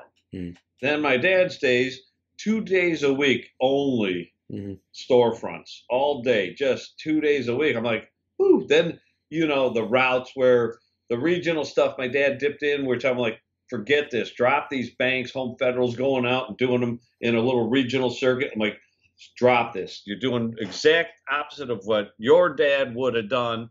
And I'll be honest, the last couple of years, I kind of got away from, I used to have a really good route that I had built up, and it was, when I purchased the business, and when I was working for the business, I kind of helped build, you know what I mean? And I kind of got away from it with the COVID and everything. I kind of got away from it. I was like, I'm just going to focus on residential. But now that things, I wouldn't say necessarily are getting bad, but the way the economy is right now, I've kind of found myself, like I'm answering more of those calls and taking those bids where maybe a year or two ago I wouldn't be. I've actually picked up quite a few storefronts this year this winter, which is rare for me. Normally I'm just like, you know, I just don't have the time, you know, and I just honest with them, you know what I mean? But now I'm like, you know, might be kind of nice to build me up a nice little route just in case shit goes sideways. It's diversifying. Yes. Just, I'm not going to go crazy like I had before, but I'm going to get it really close to that. Maybe half of what I used to do is probably what I'm kind of shooting for. Grace and I, we look at it, okay, we need to balance. We do. What is it we offer? Now, we don't call storefronts commercial work. We separate commercial, low rise, high rise. I'm the same as you, yes. You know, strip malls. Storefronts, the little tiny jobs. The commercial jobs are like the big jobs. Those are nice paychecks. You know, low rise, high rise. Yes. But or you're talking industrial, commercial parks. You've got strip malls. That's a distinction. But storefronts, we do the little ones like you saw. Madison and Detroit go through town, and Detroit goes through Rocky River a ways, and that's got another strip till you get to the freeway, and head on out that way. That little piece of Route 6 between I challenge anyone. That is one of the coolest little strips of highway in the United States right there, that running right along the coast of Lake Erie. Beautiful, big, old school homes and buildings right on the lake shore. It's absolutely beautiful. It goes all the way around Canada, and when we were younger, and super community too, like like really good community, like tight knit communities. It's cool as shit, man. So this is a cool area to live in, but unfortunately, it's super freaking shitty about 4 months out of the year. Well, you know what? You got to take the good with the bad. Take the good with the bad, but we also have the Ohio Valley, the Metro Park system. Yes. That connects in the Ohio River and Edgewater. So the way we are, when we get winter, it's not this. It's not that bad. It's really if you can enjoy nature year round. We have some of the best nature. The lake when it's frozen, when it's, I don't know, there's so much beauty in it. But again, we're out there cleaning, and we get to enjoy that in the winter if you're able to see it, if you're able to tune into it. Yeah, I don't know. It's so interesting, but yeah, it's part of the magic of it. Yeah. It is the passion. It fuels the culture. I don't even want to call it a culture. It's just Well, I think that's. I'm gonna be honest with you. I think that's a safe thing to say. Culture's like I could feel like that's a safe bet. I feel like it is. Yeah, from the outside perspective, we are a little cult-like. Yeah. Yeah. Yeah. Look at it up here. Yeah. We go knee deep into the art and the that side of it, just like you guys do. That is just as big a part of this for me to teach Grace and even Tegan when she comes up. Hey, you've got to look at this. Whatever job you do, you've got to find the strengths, the weaknesses, but there is passion that you can create. And that's really, like the foundation of SqueegeeLife. That's really, I mean, that's the passion. You know what I mean? That's what SqueegeeLife is really. That's what I started this for, is just the passion for, because, like I said last night on the podcast, window cleaning like changed my life. You know what I mean? I worked in the construction trade, and I built homes, and that was cool and everything. But I kind of went from builder to builder, and just like always dealing with bullshit, and just by happenstance, just the fact that I wasn't afraid to get in a lift and get on a ladder. They're like, "Hey man, you want to come help us? We're cleaning windows," and I'm like, "What?" And they're like, "Yeah." So. And then I started doing that, and then just the freedom and the different place, different, you know what I mean? Just, it was always something new, and it really did change not only my life, but my family's life as well. So there's a genuine love for what I do. You know what I mean? So yeah, it gives to us. It's the energy that it gives to us, and we put the energy back in. That's like when I if wherever there's like you said with the flow, there's a little bit. I mean, it's when there's passion in something, and then it can be. There's a culture. You know what I mean? There's definitely a culture.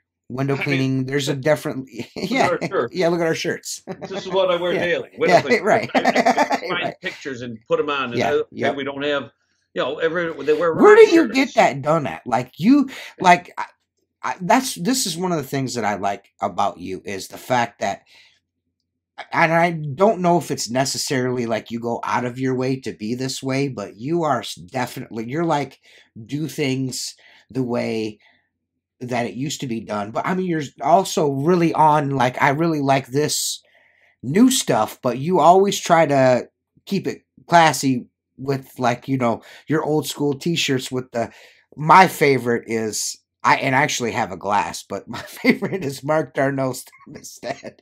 Like, that is the best shirt. I mean, when I seen that, I was like, dude, this dude's a genius. The Louis Hay? No, Mark Darnell's thermostat. Oh, the thermostat. Oh, yeah. Oh. It's like you go to the mall, go to the mall and have like it printed on your shirt, you know what I mean? Like, no, I think I just did that through Vista Prints and got one shirt made for myself. I do that a lot. I think I sent you some shirts, maybe Charlie's Angels or something. No, I have Conan and you got the Conan, yeah. I got the Conan, and I got what's the Wilt Chamberlain. It's Wilt Chamberlain. Wilt Chamberlain, you're right. Wilt Chamberlain. You got Conan Barbarian. No, I got the Destroyer. Yes, that's the Destroyer. Yeah. Is there another one? But Red Sonja. Is it Red Sonja? Yeah. No. I think it might. Dude, there were some. I still have them. They're in my drawer. They're great. But you know what? Normally I'm just to put on a t-shirt. I grew up just a t-shirt. Yes, I got forced into button-ups, but I don't know. I wore a couple rock shirts, and I'm like, you don't pay me. Right. Right. Then I never really liked to wear things like that, but then I don't know. We have to wear a work shirt that gives us identity, and I don't know. We talked earlier, sublimation shirts or whatever you call those. Yeah. I don't know. That's cool, but you know what? I'm a t-shirt guy. So am I. Different. I actually have like a t-shirt problem. Like, Jennifer gets super mad at me about my t-shirt habit. Like, I'm like, I if I see a t-shirt, or I come up with a t-shirt idea, I'm gonna have that t-shirt. Like, you know what I mean? Well, I collect old window cleaning photos. Yeah. And then I'm like, okay, so this is actually a part of the larger photo. Uh-huh. So the larger photo's wider and up and down, and there's more to it, but more building and perspective, cityscape. But I'm like, this is He-Man, kind of. He-Man window cleaner, kind of. Yeah, dude, it's dope, man. I'm like, okay, that looks cool, but when you look up close, you can see the water droplets coming down as he's squeegeeing into the black of his body. Right. And to me, I'm like, this is better than, okay, I could wear a Metallica shirt, metal up your, with the toilet, the knife coming out of the toilet, metal up your derriere. Yeah, it glows in the dark, or skeleton in my shirt for Megadeth. But you know what? That's cool, but I'm a window cleaner, and I actually like it. You know, when we're talking about kind of like you're talking about the t-shirts and stuff, but you're also, and I wanted to touch on this too before we're about an hour, we're about 30 minutes out from this being over, but I wanted to make sure that we talked about this. You are also a collector of window cleaning. Like, you've got you had a 5-gallon bucket of old brass handles in your shop downstairs, just sitting in the corner. Just sitting in the corner. I mean, you have some window cleaning history in your home. If you saw it everywhere. All together, and you didn't even see the Unger bucket. There's another. I didn't even know. Filled to the brim, overfilled with the when they did the Kevlar sleeve with the stitching on the outside, the way they did that.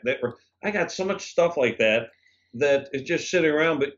Yeah, we've got stuff going back to, this goes back to W.J. Dennis and Company, one of the first people around doing the steel squeegee. When you look at the golden, the arrow. The back of this shirt has a W.J. Dennison blueprint printed on the back of it.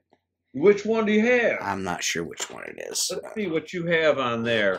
The Chicago. Yeah, you got that. Okay, yeah, the design there. I've got some old catalogs from W.J.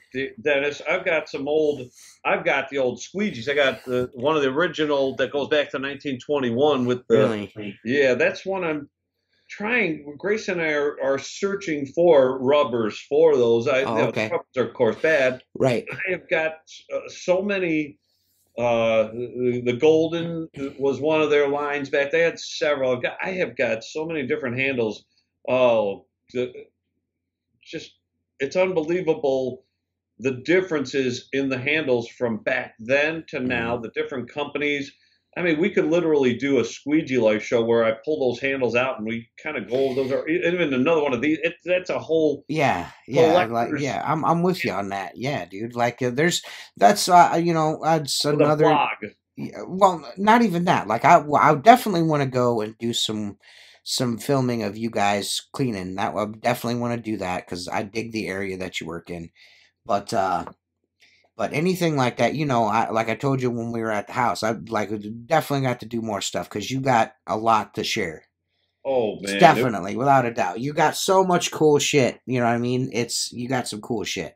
Oh, and it's gonna be, there's a lot of people that geek out on tools and stuff like that. I think that'd be cool, man. We'll definitely have to do something else. Definitely. Think about the conventions, the trade shows.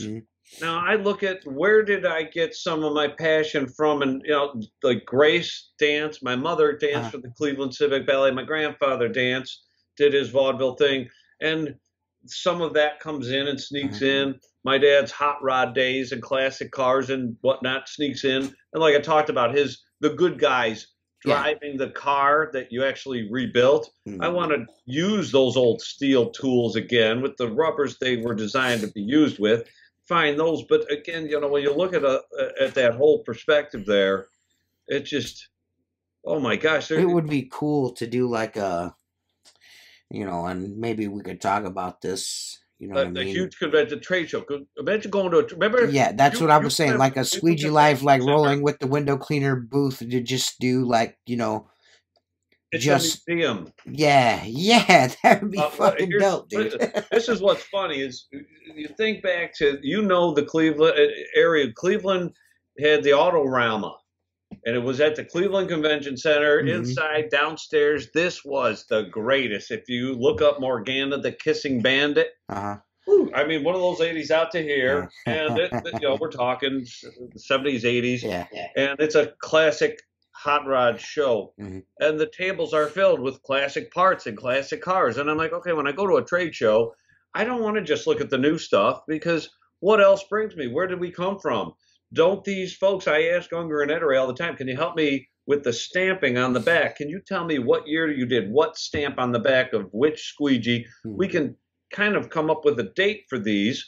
But could you imagine now, you go to the huge convention, let's just take that for an example, and when you look at like these booths are set up, you get like, I don't know, WCR had like maybe like a double space or something like that. Some have a single, and then some of them have like a whole big old block. But I'm like, oh, all right, well, there were so many empty spaces, but what are you missing? I can put up a couple of wooden ladders, vintage wooden ladders, and hang these kind of pictures right here, framed window cleaning pictures, and do an art show, a gallery. History, museum, traveling. Unfortunately, I feel like, something like that. I mean, because we have nothing to sell, you know what I mean? And you're just kind of trying to share the history of window cleaning. Unfortunately, like, some of those shows are like, they want a fucking gajillion dollars for a spot, you know what I'm saying? It's like, come on, dude. That's where business comes in, and of business, and they're actually really understand the culture. And one of the things we learn as a generational business in window cleaning, you can't play around with me and try to joke with me or kid me, fool me, anything about how good your business is until you've been around for almost 100 years and been able to continue the formula. I don't care what anybody says. Your dad hands you something and your dad dies, you don't get to run back to your dad crying when you can't handle it, when you can't fix it. You have to handle it. So, you can be handed something. And I think that's a testament to you as a person, because this is like, your third generation of you now have passed it on to a fourth generation. It's not easy. And for you to continue that is pretty commendable, in my opinion. You know what I mean? And that's another reason why I was like, I want to definitely do this with you. I told Grace, I definitely want to get this done, because I feel like, there's Craig on Facebook that's going to explain things down to the nth degree, and then people are going to be like, this guy. But I don't really feel like dudes really know the passion, how passionate you are about it. They see the guy in the pink bunny suit and they're like, oh, this guy's a crack up. But you actually you're super passionate about window cleaning. You actually have an actual like love for it, you know what I mean? And not only that, but you've got the tenure as well. You've been doing it forever. Your dad did it, your grandfather did it, now your daughter's doing it. I mean, that's cool as shit, man. You know 42 years this year. 42 years out there in the field doing it. More people than not by this point have retired already. And at this stage, honestly, what I want to make it till our family's been in the field. Not, whatever the name is, we're a family. Yes. We can change the name, but we are a family, and I want to get to 100 years that we've been doing this. That my grandfather, who knows when he actually started? We still haven't determined that, but how cool is that? I'll just get to that 100-year. I'll go beyond that if I'm still alive in some way or another. But the bottom line is if these people want to understand about me, everything that I do, Grace can tell you the truth. She can. I don't have to tell you. She'll tell you what it is. I don't want employees. Right. I don't want to hire you as an employee. I want to train you to ownership. Yep. I want to teach you how to get out there and do it. Just get it for yourself and for your family. And she's on salary. She's got her own truck, a Colorado, 4-door Colorado, 2017. How many people would just hire somebody, and forget that that's my stepdaughter. It's not even my daughter. It's my stepdaughter. But how many people would hire somebody? And I'll do this for the willing. You want to come along? You got to work with us. But you can end up in a truck too. But we're going to all work together for your truck, for my truck, for her truck. And then you're going to get on salary, and we're not going to make you suffer through unemployment through the winter. We're not going to deal with that. What we're going to do is we're all going to work together because we're a family. That's the way it was back then, and that's the way I want to do it now. Yeah. And everything that I'm trying to do to make every question I answer is because it's not that I just love window cleaning, but I love the window cleaners in this industry because we are a family. Louis Hay. Louis Hay, man. He passed on, you know, and what, you know, we want to remember him. We want to just, you know, we want people to know, hey, we were here. And we're going to make this better for you. Those of you coming up now, listen, wherever the camera is, listen, we're making it better for you. Yeah. This is all for you. This isn't for me. I'm done. I can be done now. TJ, we can be done, right? We can get into a van and drive around like Antique Roadshow. Yeah, I could be done. I could be done. Burritos, right now, close the window. Hey.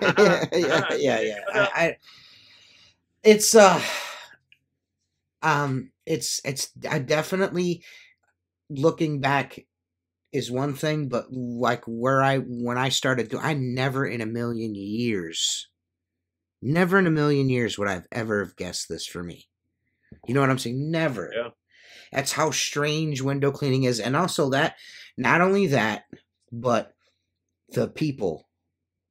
Not so much the window cleaning industry itself, but the people in it are so relatable.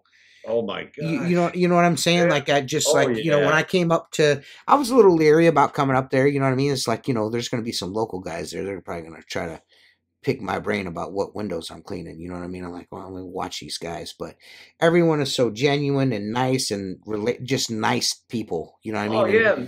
We promote that actual vibe, but in a way where it's like, you know what? Some folks get bent out of shape about this or that. You know, try not to take it that way on Facebook. Right. Some words, you have to read them in a different context and say, well, wait a minute. Okay, this is what he actually meant. But like I said, when you get down and meet somebody in person and you hear the context and one way or the inflection, to know the person and the inflection and the tone and they're cool. There's so many good people out there. Oh yeah. And not only are there so many good people out there, but there's so many windows to clean too. Too many. We're not gonna. We're never. We haven't reached the surface. Right. But like I said earlier, we have not been born yet. Right. We're still in the window cleaning womb, man. Yeah, we're still in the window cleaning womb. We're about to unleash on the world with awesomeness. I want to be I want to be a part of that. Everything that I do to make things better. We just want to make things better. Yes. We've done a lot of things. We make belts and holsters. Yeah, things like that. That part of it, I would definitely like to, maybe sometime here in the future when we've got some more time, I would definitely like to go down the biothane road with you. That was pretty cool. Here's what you do. So there's multi-layers of this. Well, there are the ideas where we could do a thing here, like you're talking with the whole video thing, but it would be a weekend. This might even have to be an overnight. It's the next day. Saturday early, we would have to start with some Saturday morning cartoons because you don't get into the vibe without some Saturday morning cartoons. Right. So, you know, we can go with the classics because that's what we're going to do Right, anyway. Of course. Yeah, that's what we're going to do anyway, yeah. I mean, you got stuff like that going on. You look at this. This is like a 2-hour thing that we've already chewed up. Right. And we haven't even breached the surface of some of the really good. Well, I do have, I mean, for the people that are listening and watching to this, I have a bunch of footage of the basement, us chatting in your basement in the workshop. I have some footage of you chatting in the parking lot. That's all part of that project I was telling you. I'm kind of, it's on the down low. It'll be done by the end of the year. But I definitely, without a doubt, I definitely want, like I said, when you feel like there's a really cool opportunity, like on the horizon, like, oh, it'd be cool if we had TJ come up. I will take the time. We got a minute. Right. There's the opportunity. Right. Anytime. Well, about this, what you're talking about here is, look at the folks that are watching, right? Now, you could sit there and say, hey, if this was interesting, do you want to go deeper? Do you want to hear more? Right. And you chime in to TJ, I think, and then yes, you could even set up another one of these where they can ask you a bunch of questions that they want to ask. Right. I think kind of like the podcast, but not live, where they just email you the questions. And I mean, definitely. The California days, the Vagabond days. Right. There are so much. I knew. That's what I told Grace. I was like, it's not gonna all work in one. We're gonna have to do it. I know we're having to do another one. Think about this. Then the idea of, imagine if we're in that truck with the going around from town to town. You know what? WCR right there with the big logo on the side, us rolling into town and saying, hey, we're doing an actual meetup. We'll clean some windows. Then I could show them, hey, we're in town, but I'm going to take you over here. Does any of you guys do the windows over here? No. Okay. I'm going to go land it right now. Right. And that's part of the Vagabond window cleaner when I was rolling around across the United States with no particular place to go. Right. And no, I did not go down to the Pocono. But you could definitely, that's something that's cool about what we do. I mean, you could pretty much take this, put it in the trunk of your car or on the back of your motorcycle and go and do this to make cash. You know what I mean? It's one of those jobs. You know what I mean? It's cool. You don't as even hell, have to man. make cash. My wife, we went on her work at the time had a trip down to St. Simon Island, Georgia. Beautiful place. The Whistling window cleaner is the legend for window cleaners. I found that out. I searched him out, could not find him. They say because of COVID he may have moved on or died, but he was an older guy. The St. Simon Island Whistling window cleaner, there is a legend there about it. Interesting. Yeah. Cool. And he would whistle, do storefronts, homeless guy doing storefronts, whistle. You know those guys that I can't whistle. Yes, they're so loud. Yeah. You can hear them from where we are. You can hear them in Canada across the lake. And can actually carry a tune. Yeah, but while whistling. Whistles the Ricola horn on the mountain. Yeah. He whistles louder than that. This is the Whistling window cleaner of St. Simon Island, Georgia. When we went to visit, go figure, when I go, we take my work truck. We're driving down. I'm not flying. We're going to take my work truck because, so we stay at the hotel the first night on the road down there, and we get up the next morning, and my wife's never done this before the way I do it when I'm on the road. So I drive over to this little stop off the freeway for some breakfast, put in the order, and I tell the girl, well, you know what? I'm bored, and do you mind if I just clean the outside windows? I'm not going to charge or anything. I just want to clean the outside windows. I'm bored. We're going on vacation. She's like, I don't care. Have at it. She thought I was kidding. Yeah. I get out, and I've got my truck. I'm in my work truck. There's all my tools. Everything's in there. Right. I'm doing it. You want water fed done? I'll do that. But so I clean all the outside windows, and I'm packing up, and she walks out with the food, and I got done before they finished my food. So I would have sat in my truck and done nothing. I was sat there, done nothing, and then I would have handed her money, gone in and handed her money. And now I finished up. She came out with the food. When I first got there and went in and ordered and everything, told her what I was doing. I just said, hey, so she knew I was. Got the windows done. The owner, I called him, and he was so appreciative that this is all free. Oh, that's cool. And I'm like, thank you. Yeah. Now, you and I know this. It took... My wife and I both had breakfast, so we ordered for two. Right. I don't know, whatever it was, maybe about $20-ish, $25 for two breakfasts with everything. It took me literally 5 minutes to do the outside. So I got $25 for 5 minutes. $25 value for 5 minutes of work. I would have paid for that and sat on my butt and done nothing, and then gone in and brought it out. She brought it out to me. I didn't even have to go in. I didn't have to go in. And and it was that easy though. Right. I didn't know these people. Where were we? I don't even know where we were. We were not in Ohio anymore. Virginia, West Virginia, who knows? Outside of Charlotte, she says. Oh, okay. So, do I know these people? No, I don't know. And that's when people say, "Oh, window cleaners are social butterflies, man. You know what I mean? You have to be. You have to be able to deal with people. You know what I mean? That's just a testament to your people skills right there. You know what I mean? Like you just walk into a strange place and like, hey man, I'm gonna clean your windows. Is that cool? On the outside, yeah, sure. You know what I mean? Like you gotta. That's a skill that window cleaning will give you. Is that those personable people skills? You'll get that really fast. If you don't, you're gonna struggle in this industry. If you're not good at talking to people and dealing with people, you're going to struggle doing this. You have to be the type of person that can speak to people. You know what I mean? Because if you don't have a personable manner, like I guess like a bedside manner about you, man, is it going to be tough to sell jobs? Yeah. I just, I work for people and I don't ask. I tell them, this is what we're doing.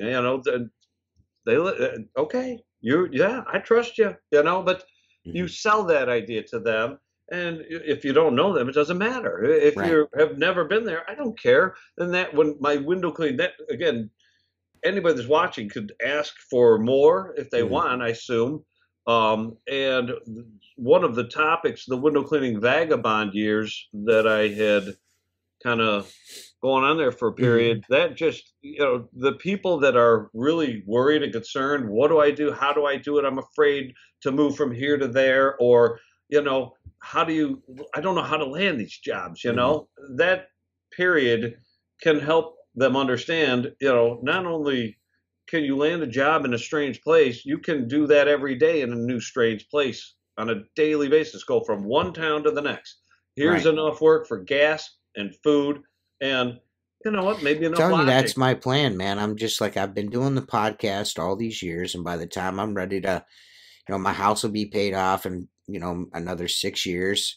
I'm like, I'm thinking like maybe I'll just buy a motorhome and just kind of like tool around and vlog and clean windows with the dudes I've met doing the podcast over the years. How cool will that be? You know what I mean? That would be like, that'd be like, and have lunch. Sit down. That's the perfect thing for our culture to be able to progress into, because you're working on some stuff. Grace and I, we've been collecting video footage for the last, I don't even know how long. I get into projects and people that, when you figure out who I am, projects, if I say I'm doing something, sometimes this could take years. Right. I mean, I've got so many projects going on, so many, and there are things that take time. We've been collecting footage winter, spring, summer, fall from window cleaners all around the world, trying to put together, Grace's editing and my band, we played on the SqueegeeLife. We did another Rolling with the Window Cleaner song. It's a little bluesy thing. Okay. And we recorded live here, captured it, and it's raw. We liked how it sounded, even with some of the mistakes. We don't care because we're humans. Right. We make mistakes. Right. We want that to come out. We just want to be human. We don't have to be virtuosos. Right, right. Yeah. Window cleaning, I can be, but music, we're just having fun. And we did this song. Grace has been collecting footage from everybody we can all around the world in the pro group. And if you've got footage, send it to us, lkwdwc@gmail.com, or so you'll find us. Send it to us. Right, right. But definitely, that's cool. Yeah, we're making a music video because, we don't have something like that. I've said, like, it would be nice to have like a Big Chuck and Little John type of a show. Dude, Hey, man, I got a buddy that's a tattoo artist. His name is Victor Fontaine, and he's is from the Cleveland area. He was actually on the show. He was actually on Big Chuck and Little John, dude. As a kid? No, as I don't know. I say probably like in his 20-somethings. Okay, so not as a Boy Scout. Not as a boy. Yeah, he was on there. He was on there. He was like a Marine. He was dressed up as like he was an actual Marine. Oh, but gotcha. But just in the audience. No, on the show.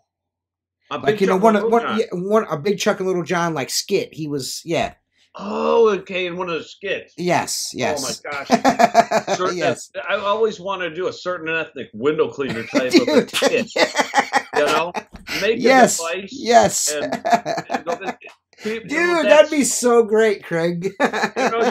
your guys' show is kind of you've got some components of it already. Yeah. And I've like, okay, over here with the band, I'm like, I want to build the Trocadero Lounge. That's my in-house bar lounge with the music, the window cleaner, the video games. And you have your David Letterman set up. And, that's kind of like a local thing, the Big Chuck and Little John show. I mean, that's kind of like,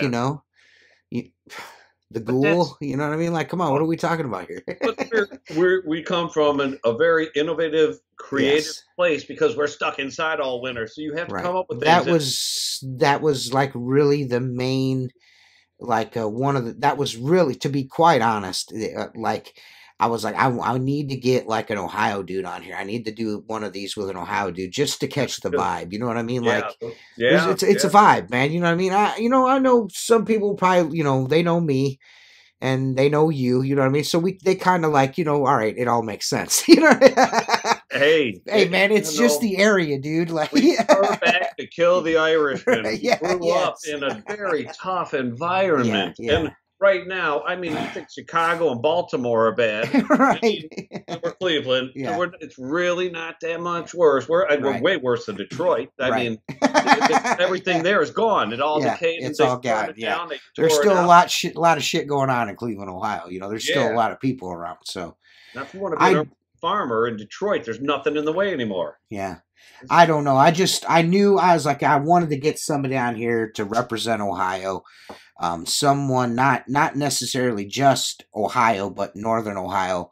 I was like, I wanted, I just felt like that needed to be, you know what I mean? We need to get that kind of vibe. I wanted to do one of these, it's like, I need to do one with an Ohio guy, you know what I mean? And you were, of course, perfect choice. I had another guy said I wanted to get another Ohio guy's perspective, but it didn't happen. He stood me up, but it is what it is. You, as usual, I knew I had you. I was like, well, I got Craig, so I'm good. You know what I mean? I'm good. I got Craig. So the other dude would have just been a bonus. I'm good. Usually, I don't wear the watch. I never know what time of day. Yeah, well, it's really weird setting up an appointment with Craig because I'm not setting up an appointment with Craig. I'm setting up an appointment with Grace, your handler. Which that girl, she deserves a medal. I love you. You know what I mean? You're a great fucking guy. But you definitely need a fucking handler. I'm not joking when I say your wife and your daughter deserve an accommodation, like a special award. You know what I mean? I try my best. Hopefully, they know that I do whatever I can to take it. Yes, you're a sweetheart of a dude. Family. Yes. I put a lot into my family that same way. Yes. And you know this, and the folks at WCR know this. We just did that Valentine's Day thing where we collected Valentine's Day cards from you and a bunch of other window cleaners.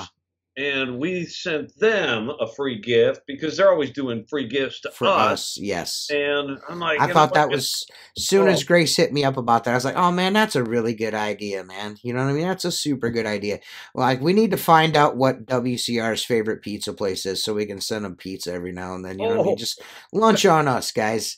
Just, don't say anything to them, but we have, there's things that, I think they already know how we are because when we went up, and when we go up there, we've visited a few times now, but when we go up, we don't come empty-handed. They all get gifts, and we shower them with chocolates and bars of soap and beer. Look what you did. I mean, we met you at Cedar Point, and you're like, "Hey, man, come to Cedar Point. Well, we can get you in for free. Just come hang out. We'll go." I'm like, "All right, cool."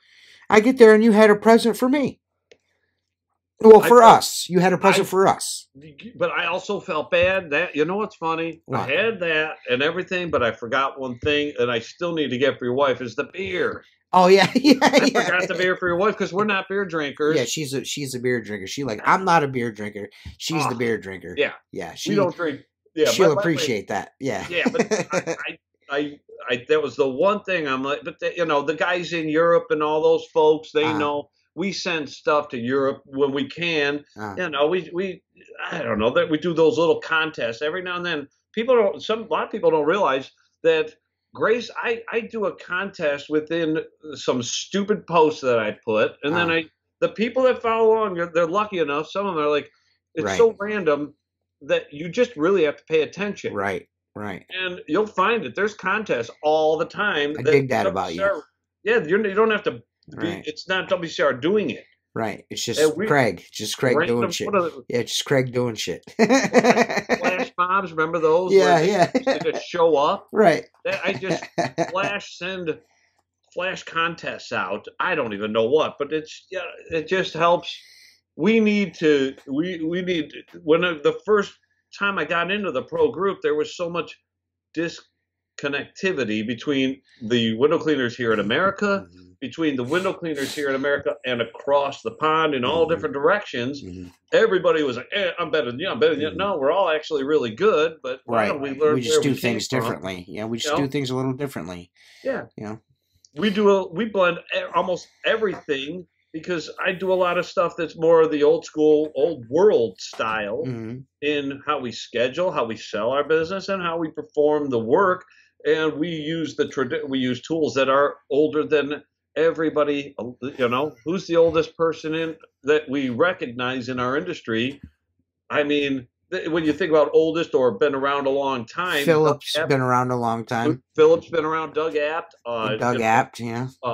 Sorbo's been around a long time. Yeah. But when you look at some of these folks that have been around a long time, I've got Squeegees going back to 1921. And so these guys, were they around? No. Right. So, there is something to be said just for the folks that are getting into this. If we can, guys like us, we've been around, we're a little more, I don't know, some folks can talk to people like this. Yes. Some folks can captivate the attention. Yes. Do this, do that, whatever you want to say in that regard. But what the new folks need is for us to be able to feed them some of this. Hey, they would never even know this stuff. That Walt Disney, Donald Duck, people didn't even know that existed. Yeah. And that's part of our culture that they were even doing back then on arcade radio, doing like, you're kidding me? You gotta make sure that the old ways and stuff like that aren't lost. You know what I mean? You gotta make sure so that, like I said, that's what I appreciate that about you, is like you're a champion of that. You know what I mean? Like, being like the awareness of all of that. You know what I mean? There's not very many people that do that kind of thing. Mark is really good about always bringing up the way the things used to be. You know what I mean? You have no idea, because this is the way things used to be. You know what I mean? You know what I'm saying? So it's definitely a worthwhile endeavor. You know what I mean? And we're gonna we'll be doing another one of these. Me and Craig are gonna figure out some times here moving on into the future to do a couple more of these. Maybe we'll get into one where we can show your progression of tools, your hand tools. That would be super fun to do. Oh, but yeah. I super duper appreciate you doing this with me. There will be more. But I thanks for everyone for watching and everything. Real quick, go ahead. No, you go ahead, Craig. Ask the listeners this too if they want, but I'm gonna put myself on the hot seat. Make sure you put it in the comments. Comments, guys. Go ahead. Is Grace? I think you might want to ask her to do one of these, and that's where you can really get some insight on me as far as.